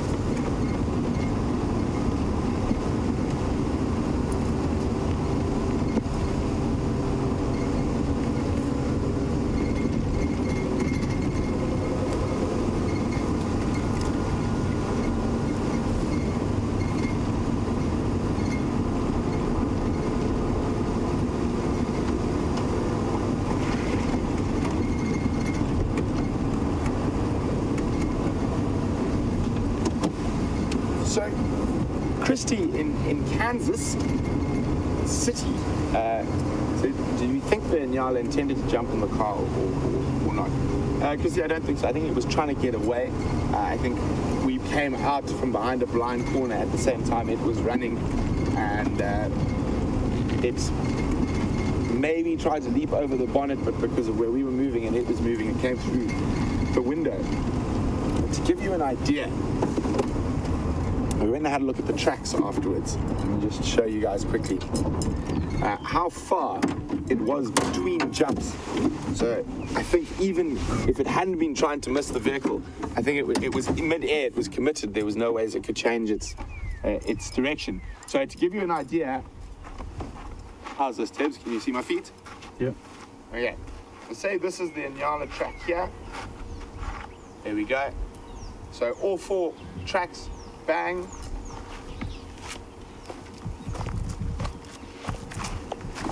To there. So that's about the distance it was touching ground as it was being chased by the wild dog. So it was bang, bang, bang, and then bang into us. So really, really interesting. I mean, certain animals, I mean, the impala can do 8 meters in one single jump in terms of longitudinal distance. So it is incredible how these animals can move.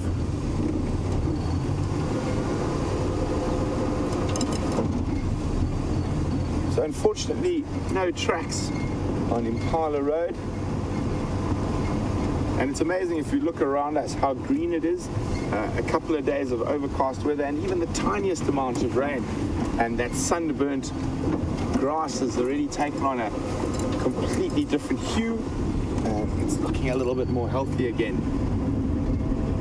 So the problem isn't now while we're getting these little bits of rain and stuff and the grass stays a little bit green. It's going to be sort of come from June onwards after the rains, when the grass hasn't actually had time to grow, and where the herbivores will be having a hard time with it.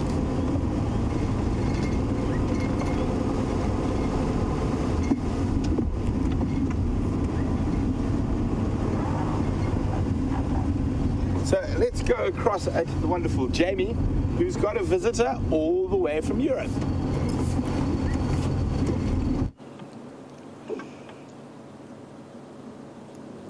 One of the beautiful blue jewels of the bushveld, this incredible European roller. Beautiful bright blue bird sitting on the end of the branch there.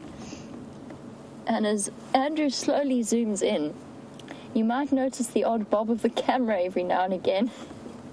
And that's because Andrew has the hiccups, which has been highly entertaining to observe. Luckily, as the incredible professional cameraman that he is, he still manages to bring you these sterling images with just a minor squeaking sound from behind me every now and again, which has been, I have to admit, one of the most entertaining moments of my morning. I'm going to try and contain myself. Every now and again his head does a little bob, much like this European roller.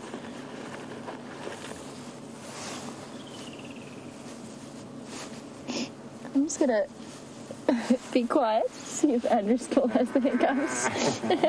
Try and catch him out. Let's see if it happens again. No, they've gone now, I think. Have they gone now? Okay. Yeah. The hiccups got the stage fright. Well, there you go. We found a cure for hiccups. Try and catch them on our live safaris, and apparently they disappear on cue. Well, thank you for that, Andrew. It was highly entertaining. Look at this beautiful roller. It's so incredible to see the bright blues and the greens and the purples of the various roller and bee-eater species. The European rollers have only really just started returning over the last 2 months or so. And we did see, for those of you who missed it, we did see the return of the carmine bee-eaters just a few days ago on Drive, which I think pretty much concludes our collection of migratory birds. So for those of you who are new to the show, what we like to encourage people to do is to start a bird list, and you can get well over, potentially, you could get over 300 birds, and I know our regular viewers are well over 100 in certain cases. Someone's on 200. Someone's on 200, really? Wow. Now that is impressive. It's almost like a treasure hunt in its own way.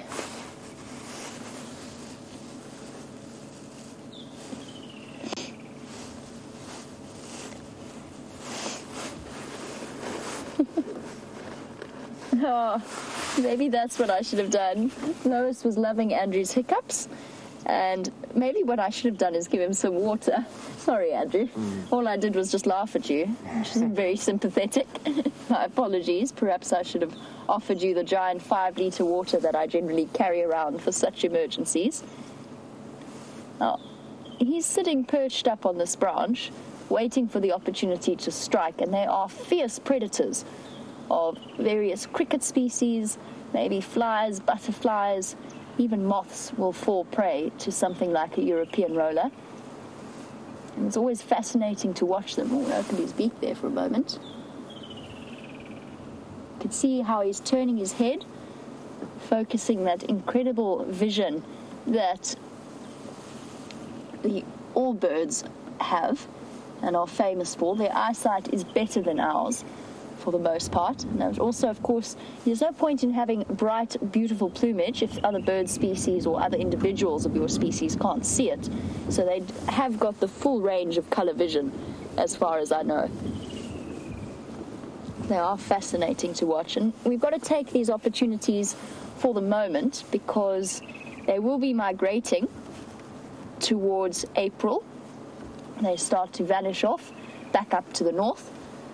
And actually, I wouldn't be surprised if that migration happens a bit earlier this particular year. We've spoken before about some of the fact that the birds have been moving towards the more rain-drenched or rain-blessed areas of this country. They are moving to wherever there's insect population explosions. But definitely add it to your bird list, tick that off, and see if we can get other bird species on the list for you in the sunset safari. Now, I know that Brent has been discussing that Nyala incident with you all.